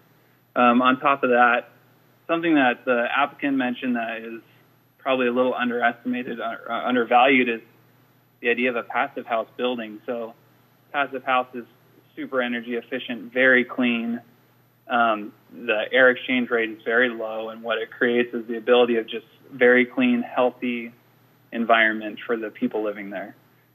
So you couldn't ask for a better building to be built in the country, especially when it's next to a Granite Creek or Granite Rock, or something similar, next to the freeway. This is the type of building that we should be pushing forward, and we'll see a lot more of in the future. I think this project is perfect. It's great. And it should just be approved as is. Let them build this project so we can move forward with helping the situation and take steps forward as opposed to playing the waiting game. So I appreciate you all. Thanks for your time. And thanks for all you do for us. And please approve this project. Thanks. Thank you very much. Is there anyone else? Like we have another speaker. Go ahead. Hello, my name is Elizabeth Conlon. I'm a resident of City of Santa Cruz, and I just wanted to voice my strong support for this project. I really appreciate how thoughtful the applicant has been about the location and some of the constraints that might be faced being next to an industrial area.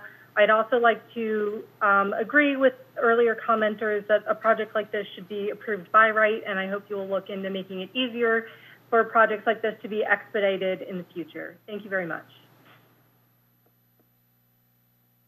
Thank you very much. Is there anyone else? There are several people on the line. There are no other speakers that have indicated they wish to address the board. If there are any speakers Ask the clerk if there's anybody else waiting. There are no other members of the public that have raised their hand.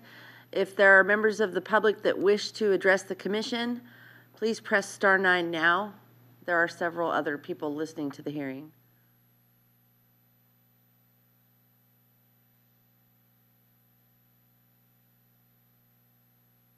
I don't see any members of the public. No one else,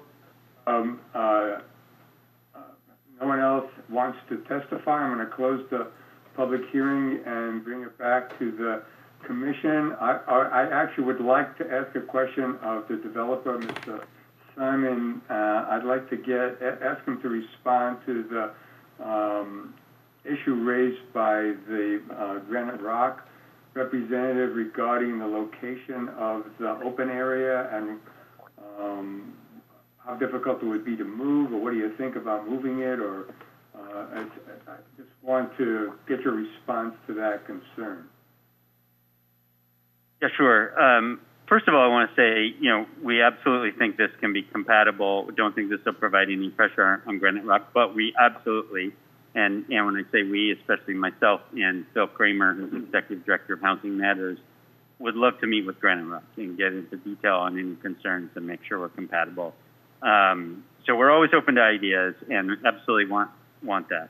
I know this isn't what you're asking, but I think a key point is, as far as the overall location of this project is concerned, this is, out of the entire Santa Cruz County, this is the place with the nexus of services already in existence needed for this housing. So the county's healthcare clinic being the number one thing, and Housing Matters case management team based here, the security that's already there for the campus, everything from AA meetings to dentistry that happens there already, and on, and the Cooper Care Center itself, which will be I appreciate all this key information, but the question was really about the specific. Just the deck.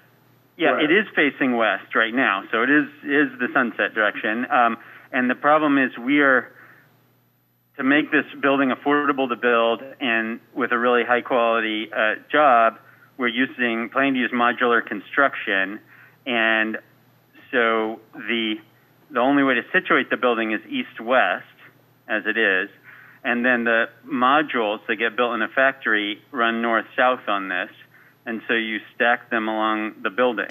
And so, it'd have to look in more depth whether it could go on the other end, but the problem is that for emergency exit on a stairway, there's a reason we put the emergency exit stairway on the other end, which put the deck on this end.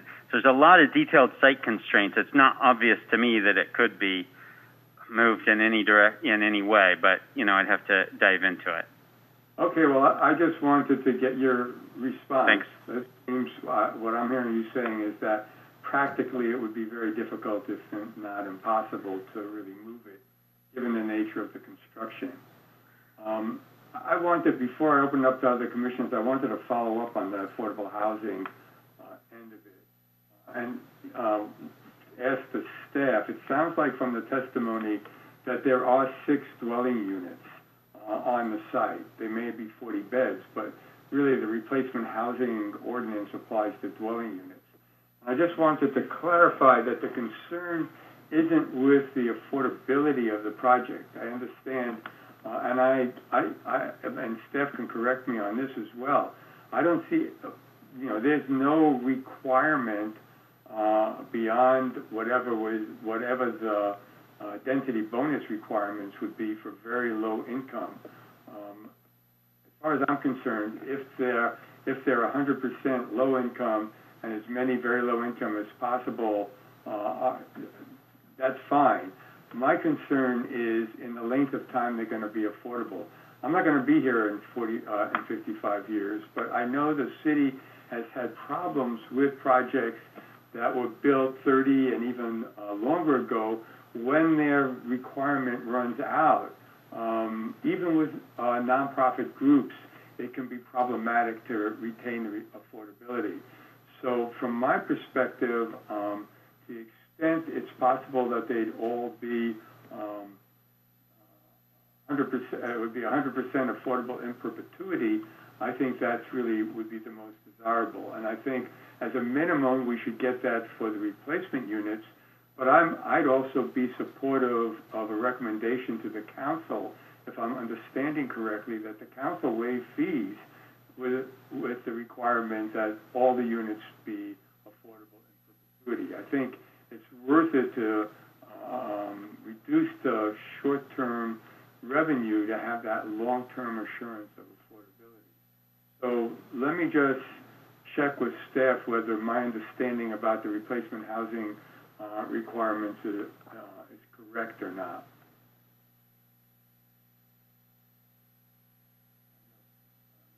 Mr. Witt or Mr. Bain, who wants to answer?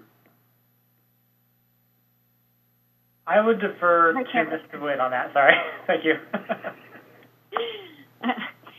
Yeah, so we understand your concern, Chair, and that is what we've been talking to the applicant about, is if the applicant is requesting a fee waiver, then the city would like to have those units in affordable in perpetuity.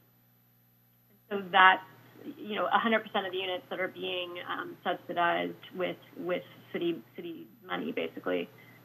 So I think I was looking for Sibley on the phone or on the line, but we have been going back and forth, and we talked again today. So this is an approach that we're looking at, but we aren't there. This has to go to council, so I don't know if this is the forum for us to. Certainly staff could recommend that to council. What about the replacement housing requirement? So again, if those 6 units are considered dwelling units, then yes, there is a replacement requirement.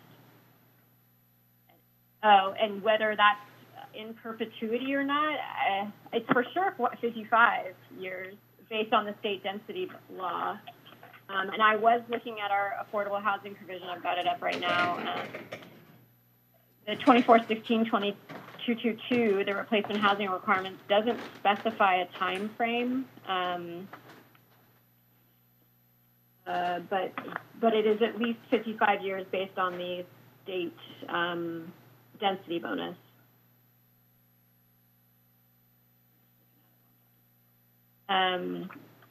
So the commission could recommend to add a condition that would cover since we've gotten testimony that they do have kitchenettes in them, that they would be a 6-unit replacement housing requirement, and with a recommendation that it be in perpetuity. And also the commission could recommend to the council that they waive fees with the understanding that all the affordable units would stay affordable in perpetuity. The commission does have the ability to make those recommendations, does it not? So the replacement housing ordinance does provide that those replacement units are affordable in perpetuity. You'll recall from our discussion on the Seabright project, there is a provision in the code that allows the inclusionary units to also serve as the replacement housing units.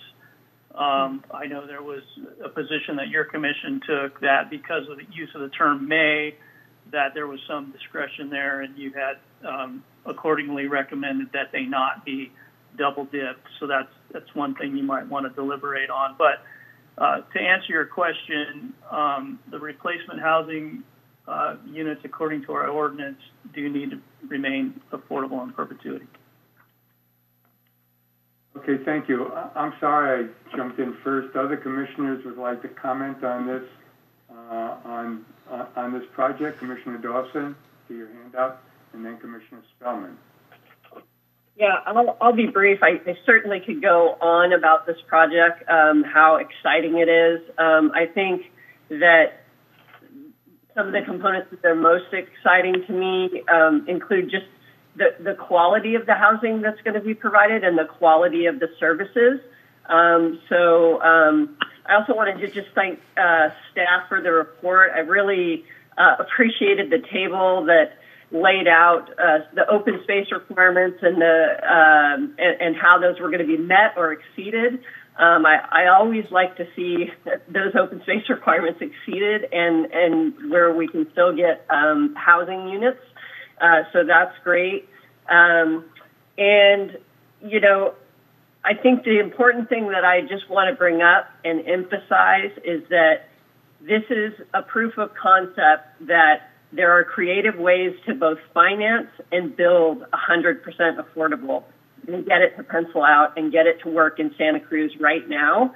And I just want to thank the developers for this and just encourage people out in the ether to continue to do this work and continue to be come up with projects like this and bring them forward, because we can build 100% affordable housing in this town, and I hope we see more projects like this. And I am enthusiastically supportive of this project.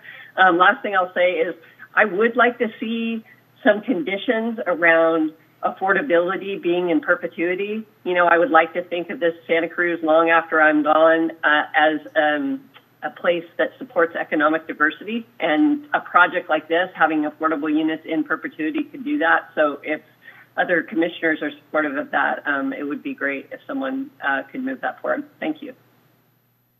Commissioner Spellman. Yeah, I would echo a lot of those comments as well. Yeah, the enthusiasm around this project is obvious. Everyone calling in is in support of this project. The synergy of the ownership and already the symbiosis of the community that this development surrounds is just really strong. You know, the developers going above and beyond with the quality of project that they're bringing to the table for a 100% affordable project. You know, these are the kind of projects our city needs. You know, it would take 5 projects of similar scale to get the same number of units affordable in our community. So these projects, when they come, are the ones that, you know, really up the ante as far as our affordable component goes. And I also think that, you know, the design, we're also reviewing a design permit tonight. This project, you know, although it's somewhat simple, right? It's a bar building, stacked units, small repetitive SRO units. But if you take a step back and look at the intricacies of the site plan, for example, and the ground floor plan, I love the idea that the uses are mixed. This isn't a housing project here that isn't mingling and collaborating with the clinic next door. The building is able to be traversed around its entirety, and I think the renderings that were presented sort of enhance that idea, right? The open spaces that are around it are going to be used by people living there, people coming there to use the clinic facilities, people that work there. And it, in a very small area, creates a very dynamic, I think, interchange between the people that will be using this facility. So I think in some very small ways, there's some very sophisticated moves here that really are going to make this, you know, a special place. The virtue of the highway condition and having the big sound wall next to it almost creates this sort of private enclave behind the walls, so to speak. So I think there's, you know, a lot of small moves here that are very smart and are done well. I do actually like the location of the deck overlooking Granite Rock. I mean, it's really not Granite Rock they're looking over. It's really the long views up the Pogonip and to the west. It does beg the question in general on this sort of rub between industrial land and residential uses. The city has held on pretty tight to their industrial space in the past, and you know, we can't deny that there's just such a high need for the residences here. I think what the projects that I've been familiar with, where they've been residential uses in the industrial zone or adjacent to it, I guess this is still technically community commercial. There's some sort of a acknowledgement to the people living in these facilities that yes, you are living in proximity to, you know, industrial uses that have, quite frankly, different restrictions on them than would, for example, residential neighborhoods. right? Industrial zones can have stuff that might not be as good for people or the environment at different levels than other areas within the city. So I think it's important to make that acknowledgement and make sure that everybody's going into this, with eyes wide open. I'm pretty sure there are some requirements to be made to that effect to people living in this zone. And maybe staff can address that at some point. The fact that the developer's going for a passive approved project is, again, a very significant piece to this puzzle. It just goes to show you that, our most vulnerable and our supposedly cheapest housing can still be at an extremely high quality. And I want to commend them for taking that route. One, for hiring a quality team to bring this project forward, and to go the extra mile to pay that attention to this development. And I think, the building is what it is. And I think the use of, let's call it unique materials, and the way fenestration is oriented, I think this is going to be a very attractive addition to, entering into our town. And there's also something profound about, we're now having the ability to house people that, currently are inhabiting around that site that don't have homes. This image I keep seeing of, a place to live versus, along the road, so to speak. So I'm really excited about this project, and it's great to see it happening. And I do want to, challenge the commission moving forward, right? Several speakers have brought this point up about, how do we approve projects by right that are similar to this type of a project? And I don't have an answer for that tonight, but, these are significant ideas and challenges that we face. And if there are ways that we can,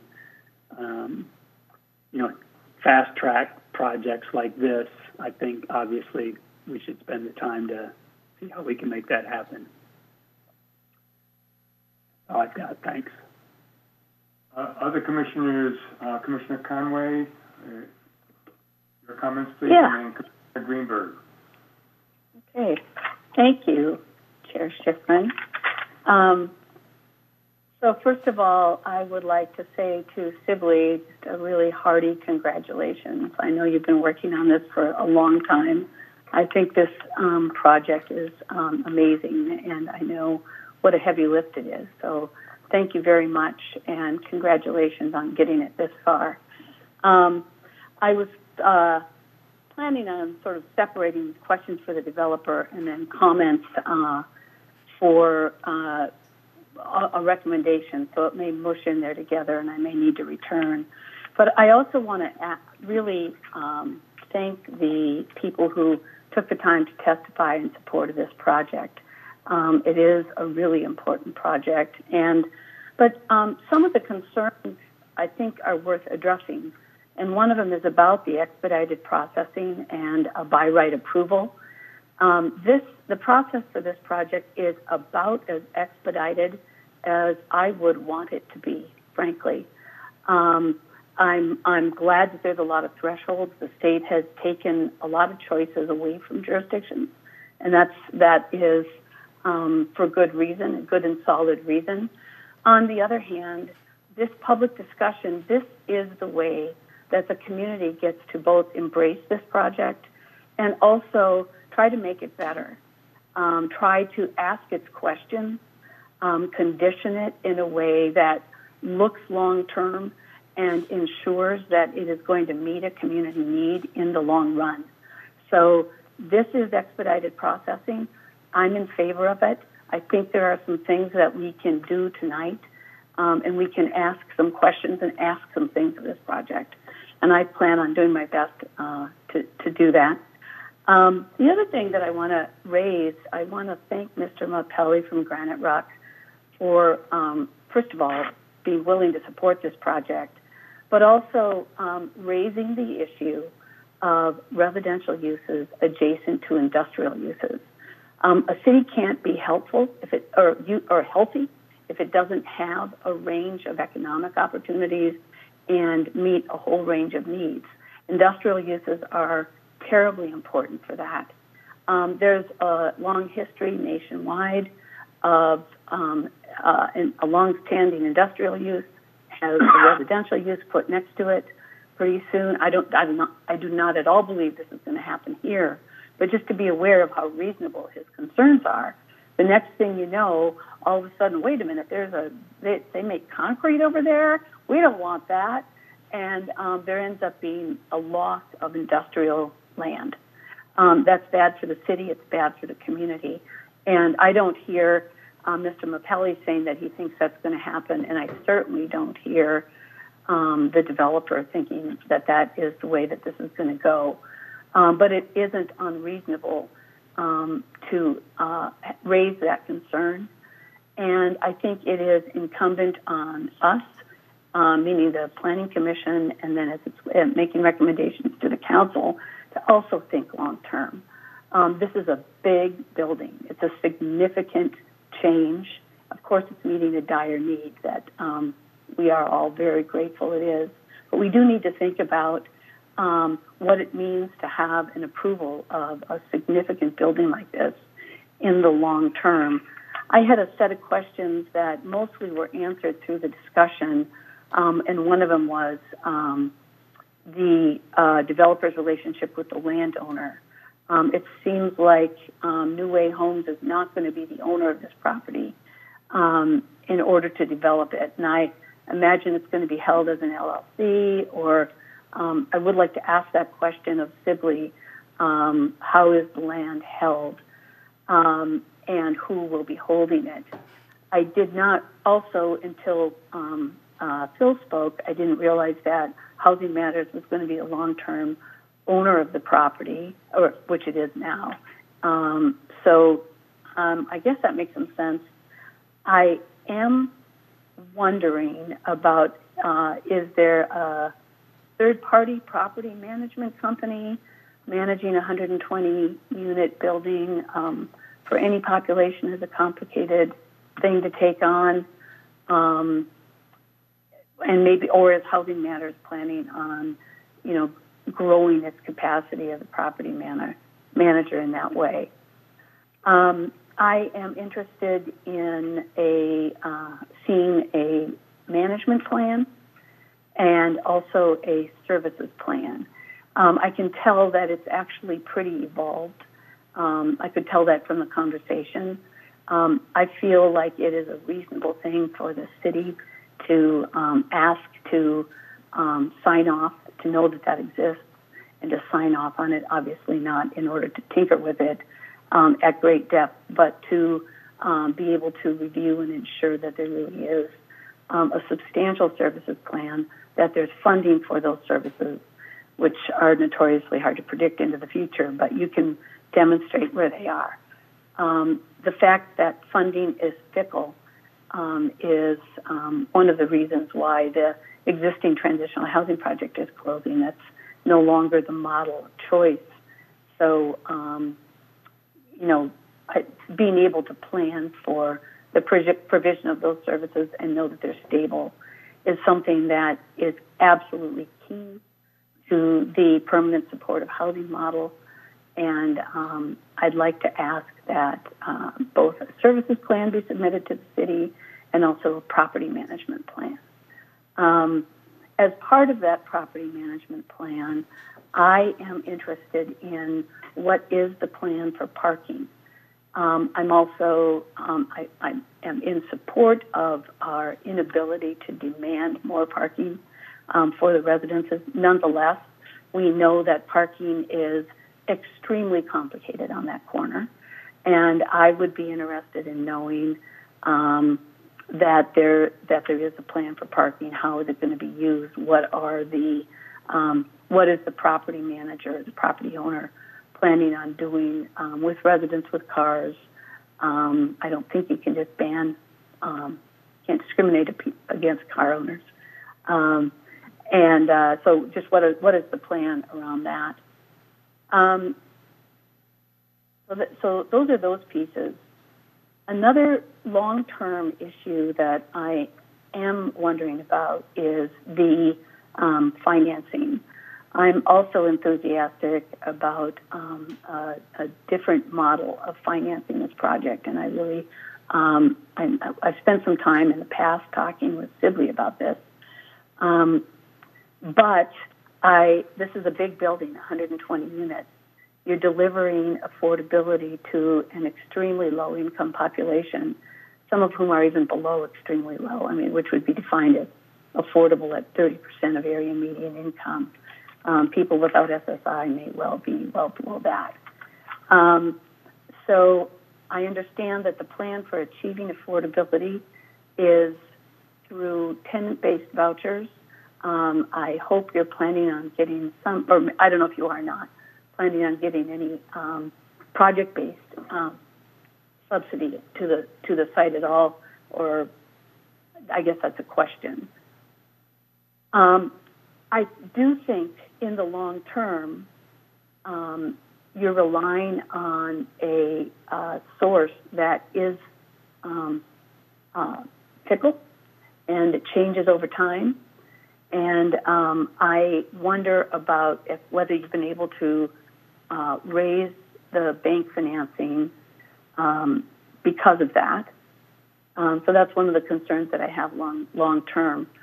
I also, when I look at this project, I think about, well, if the idea of 100% privately financed project doesn't pan out, then I look at it as a more traditional affordable housing project that would be going for the sources that we're more used to seeing, whether it be low-income housing tax credits or any of the different any of the state financing options. So when I first looked at it, I thought, well, how is that going to work? If we don't end up, if you're not able to raise the money privately, I just had to ask myself, how well will this building compete for public dollars? So it's a question that I have, whether or not you've been looking at sort of a parallel universe on that. It was a question. And then the way that those long-term questions are usually answered in an affordable housing project is a market study. I know it sounds a little bit funny in a project like this to wonder if we have the market for it. I think we all know we have an overwhelming need for this type of housing. But a market study might have you look at it over the long term. What does it look like? What does the financing look like in 20 years? How is it carrying debt? How is it servicing its and maintaining itself to ensure that the building is viable for the 55 years that I guess it won't have public financing, but at least for the term of the loan, typically how that's looked at. So, and then I had one more comment, and I'm trying to wrap it all up at once instead of a couple segments. So this project is embedded on a campus that provides a wide range of services, as has been mentioned a few times. I know there's also been talk over the years of potentially expanding at some point in the future, and I do hope that all of the participants down on the campus are involved in master planning, both in any changes that are going on down there, but also if there's going to be any expansion. So I guess that's it for now, and I think we'll probably come back and talk more about recommendations on affordability. You want me to just try to succinctly answer a few of those things? Sure. No. Before the commissioner, now let's wait until we hear from all the commissioners before we have dialogue. Commissioner Greenberg.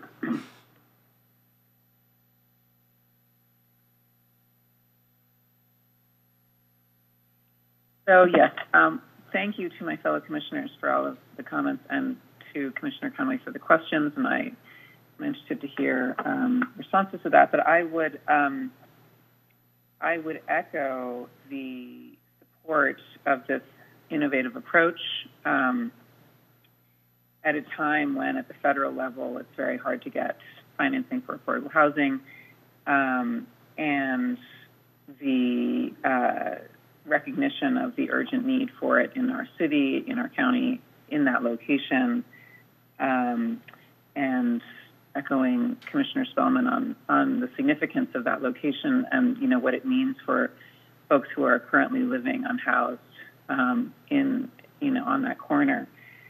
And the fact that it's really a beautiful building, that it's a passive house, that it's exemplary in terms of its sustainability credentials. And that's true, I think, for the building itself as well as what it means for, you know, providing a model of density for the city, and hoping that that is extended into the downtown area and beyond, that, you know, we can have infill, dense, affordable housing, and that can have sustainable benefits for our city and region as a whole. And, you know, looking at the degree to which it'll cut down on trips and so forth, and produce greenhouse gas emission reductions and so forth, is on a larger geographic scale, is something that I also really applaud.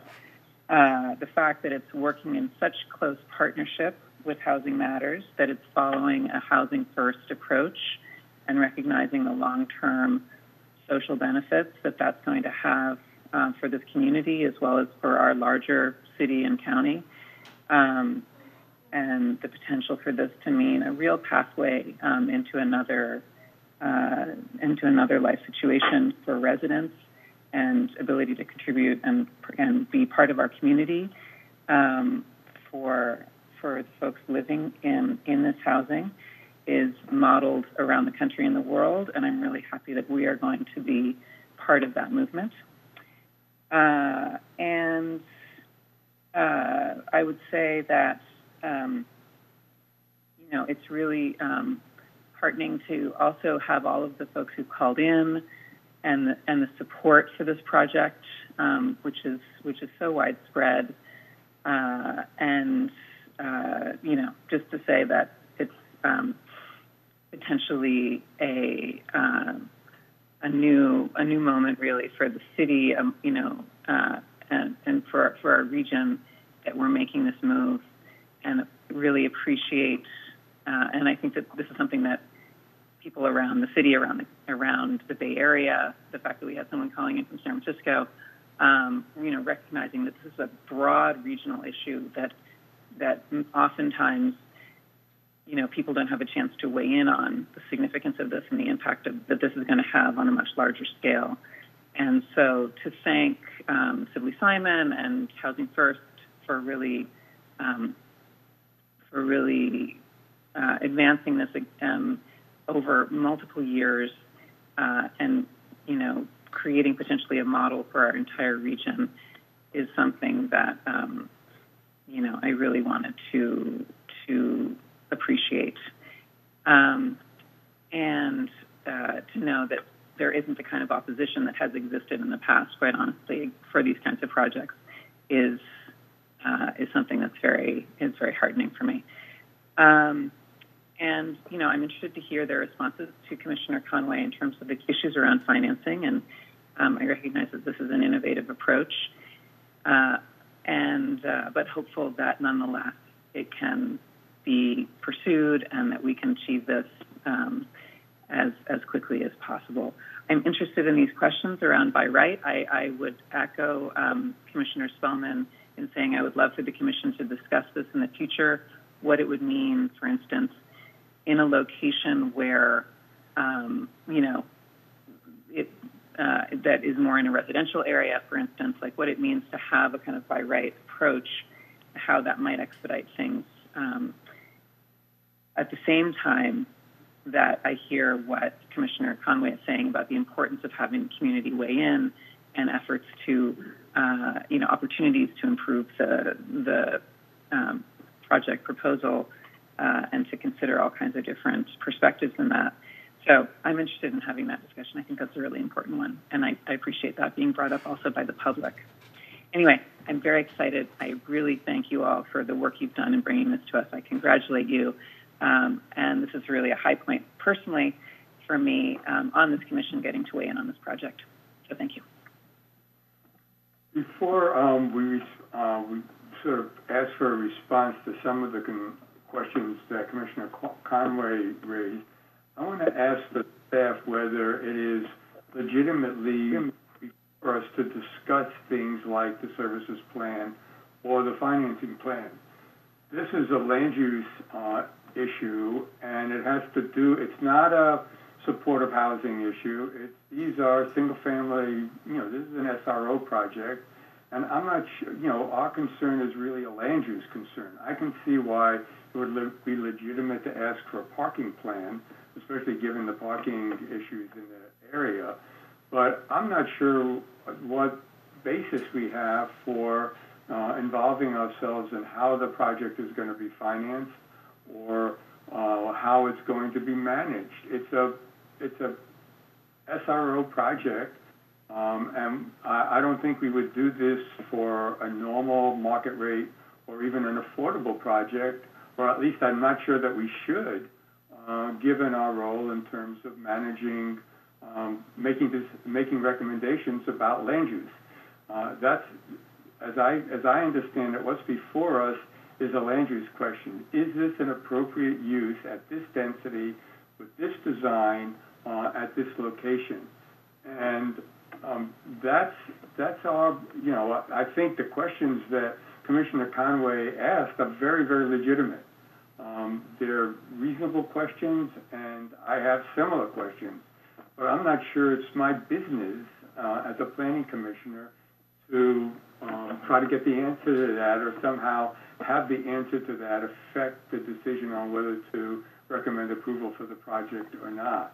I think what's before us is really what's in the staff report. And I would like, I do think the issue of parking is legitimate, even though we can't require parking spaces. I think having an understanding of what the parking, how the parking is going to work on that site is, is a reasonable thing to request. I would not recommend continuing it at this time, but I think a recommendation to have a parking plan developed at the time it comes before the City Council would be a reasonable recommendation to have, to make.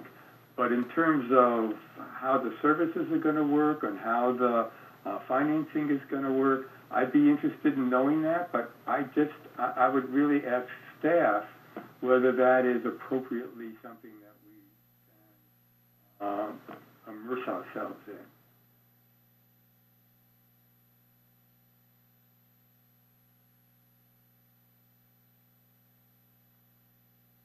Hi, Chair Schifrin. This is Samantha from the current planning department. This project does include a special use permit, and when we review use permits, we do commonly review the operation of the proposed use, and so it is you are able to ask for those kinds of plans with this project, we believe. So we could ask for a services plan. Is that what you're saying? Yes. And what about the financing of the project? Is that a legitimate concern that we can raise? Well, I think, as a rule of thumb, on conditions of approval for use permits, really what we're looking at is conditions that address the public health, safety, and welfare. And as Ms. Hatcher points out, we can and do ask for management plans all the time that address various things in addition to parking. I think with respect to the question of financing, I know there was some discussion from some commissioners regarding, maybe a separate motion on the fee waiver, and maybe that might be the place for that. Should you go that route? Also, one thing I just want to make clear is that this project is being approved here at the Planning Commission. it doesn't move on to the city council. The fee waiver is kind of a separate process that will go to the city council, but barring an appeal or anything, this project that we're talking about tonight will be approved here at the Planning Commission. Oh, I missed that. So we're not making a recommendation to the council. We're approving the project. Correct. Okay. Oh, great. That would expedite things. So I'll go back to Commissioner Conway and see how you want to, do you want to ask the applicant for details about the services plan and the parking plan? We can certainly add a condition that those be provided to the extent it's legitimate at the time of the building permits. I mean, I thought it was possible, but we can certainly ask that. So how do you want to deal with it? Yeah, I actually was planning on asking to add a condition that the operator, that the owner submit a services plan, which is completely appropriate. This is a permanent supportive housing project. It does not function without services, and it will not be successful. There's tons of studies about that without those services. So what I would like to do is just ask that there be services plan looked at by the city, as well as a property management plan prior to the issuance of a building permit. And I have a suggestion that maybe you should make a motion to approve the project as recommended, and then we can, commissioners, you can add conditions, and other commissioners can add conditions either as friendly amendments or we can vote on, and then that would move this along. Yeah, that's basically what I was planning to do. But I also wanted to clarify that I don't think that the financing per se is a land use matter.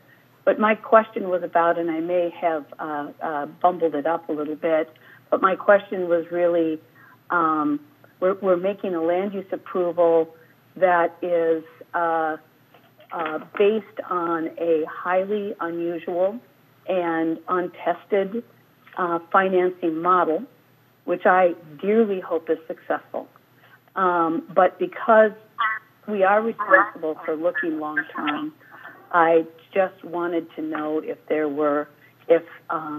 the developer currently has other ways. Have you looked at other things? Is that absolutely the only way you're going to do it? And I guess I'm not going to ask the question, what if you can't? I believe you can.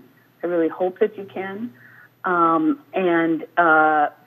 Because we do need this. But it was really sort of in terms of looking at it long term and also looking ahead long term. It's a model that assumes funding that may or may not be there. And I think it's reasonable for us to ask, as we're making this approval, we're approving very small units for people who have been experiencing chronic homelessness. And it's going to be functional. It's going to be able to pay its operating costs and pay its mortgage on an income assumption. And I think it's fair to ask, have you considered, I haven't seen anything about financing. I'm in support of the land use approval. I am concerned about financing and just hope that it's being looked at from a lot of different perspectives. I'd be surprised if it wasn't. Commissioner Dawson? Me too. Yeah, I just, a couple things on the financing. I'll make a comment and then have a question perhaps to my fellow commissioners who have more experience, or perhaps to staff. As many folks, including the developers, said, this has been in process for a long time, and the development of this project and the learning from locally, nationally, globally about how to actually get these things done has been part of that process. And so I really do want, I feel very leery about build by right. I think it can be done. It can be done correctly. But one of the things that, you know, we continue to tack things onto this, we need this plan and that plan. You know, we're kind of making the case that we're not streamlining this. And I just don't understand why we, as the Planning Commission, are involved in this discussion around the financing. Because I guess this is the question part. If a developer comes to us, gets so far along in a project that the project comes to us and we approve it, and then the financing comes through, it just falls through, right? So I just don't understand what the repercussions of us not adding more for this developer to do are for the city. So if somebody could speak to that, that would be helpful for me, because I want to make this as easy as possible. And I just think that there is absolutely no data out there anywhere that supports that these units will always have a body in them. Always. There will always be somebody ready to go into one of these units for, I think, as long as there are humans around. So I just don't understand this kind of tack. Well, could I make a suggestion and ask if any commissioner is willing to make a motion to approve the staff recommendation with the following conditions: that at the time of the project receives permits, that the applicant submit a parking plan and a services operational plan, and two, that the replacement housing affordable requirements be in addition to the inclusionary requirements, and they be in perpetuity. And finally, that as a separate action, the Commission recommend to the City Council that they waive the fees on the condition that all the units stay affordable in perpetuity. Is anybody willing to make that motion? I'd love to make that motion just as you stated it. Is there a second?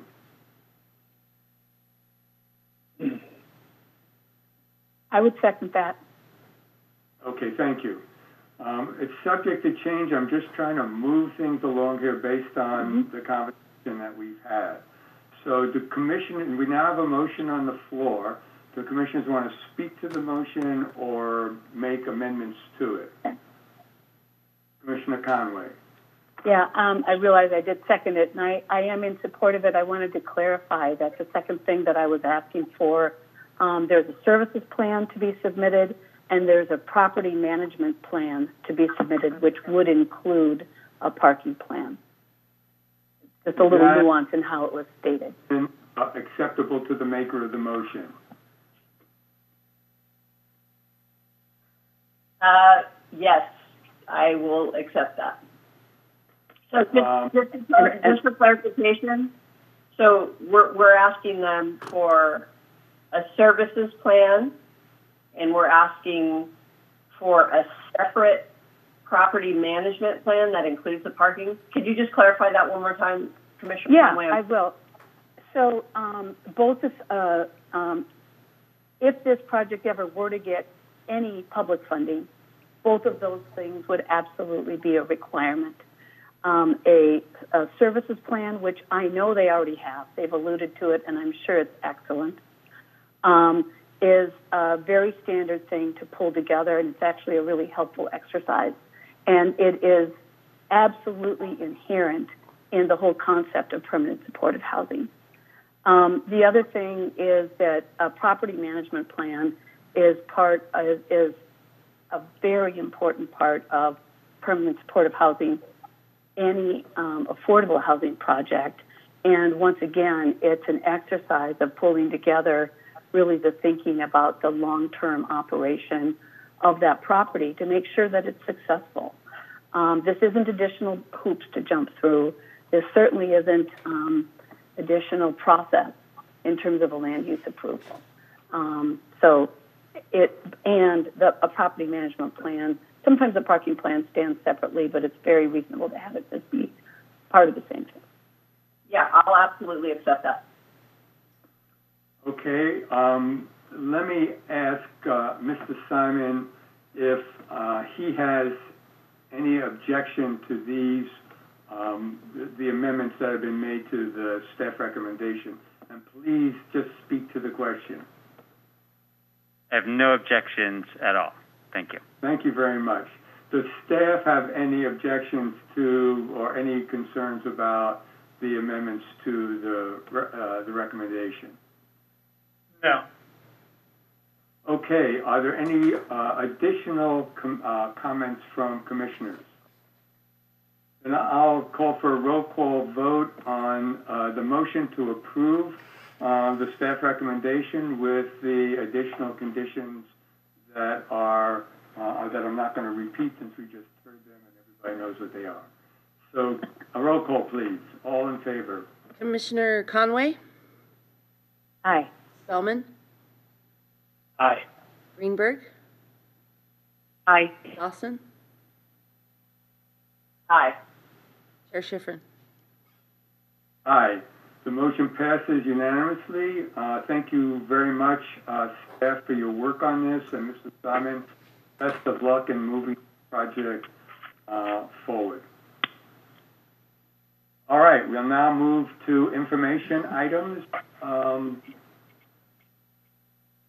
Tell us what you know, Mr. Marlett. Yes, a couple items of note. There were two items that were before you recently, the Front Riverfront project and the Wharf Master Plan. They were both on the November 10th City Council meeting and both got continued. The Front Riverfront project will be heard on December 8th, and then the Wharf Management Plan on this coming Tuesday, the 24th. Also on that November 24th City Council agenda are the inclusionary housing amendments that are related to Section 8. And then as far as upcoming agendas for the Planning Commission, at present we have both December meetings. We have items for on the 3rd, we've got the inclusionary housing amendments involving the workforce housing. There's also an appeal of a staff approval of a 3-unit apartment building on Pennsylvania Avenue. And then there's also an objective development standards discussion involving the outreach strategy, and then a presentation of the consultant work on some conceptual project test fits on a couple sites. And then we also had tentatively scheduled a discussion with the city attorney regarding the commissioner comments in advance of meetings. But given the length of this agenda, we might schedule that for the 17th of December. And on the December 17th agenda, we have an item that involves some reconfiguration of lot lines as well as some land use and zoning designation reconfiguration for city and metro property downtown. That's in preparation of an anticipated affordable housing project on that site. So you've got a pretty full December. That's all I have to report. Thank you very much. Any subcommittee or advisory body oral reports? We had the one from the West Cliff TAC. Any other? No? Okay. Any items referred to future agendas? Seeing none, we're adjourned, and I wish everybody a happy COVID Thanksgiving. Stay healthy. Thank you, everybody. Yeah, Thank thanks you. for tonight. Thanks, everyone. Goodbye.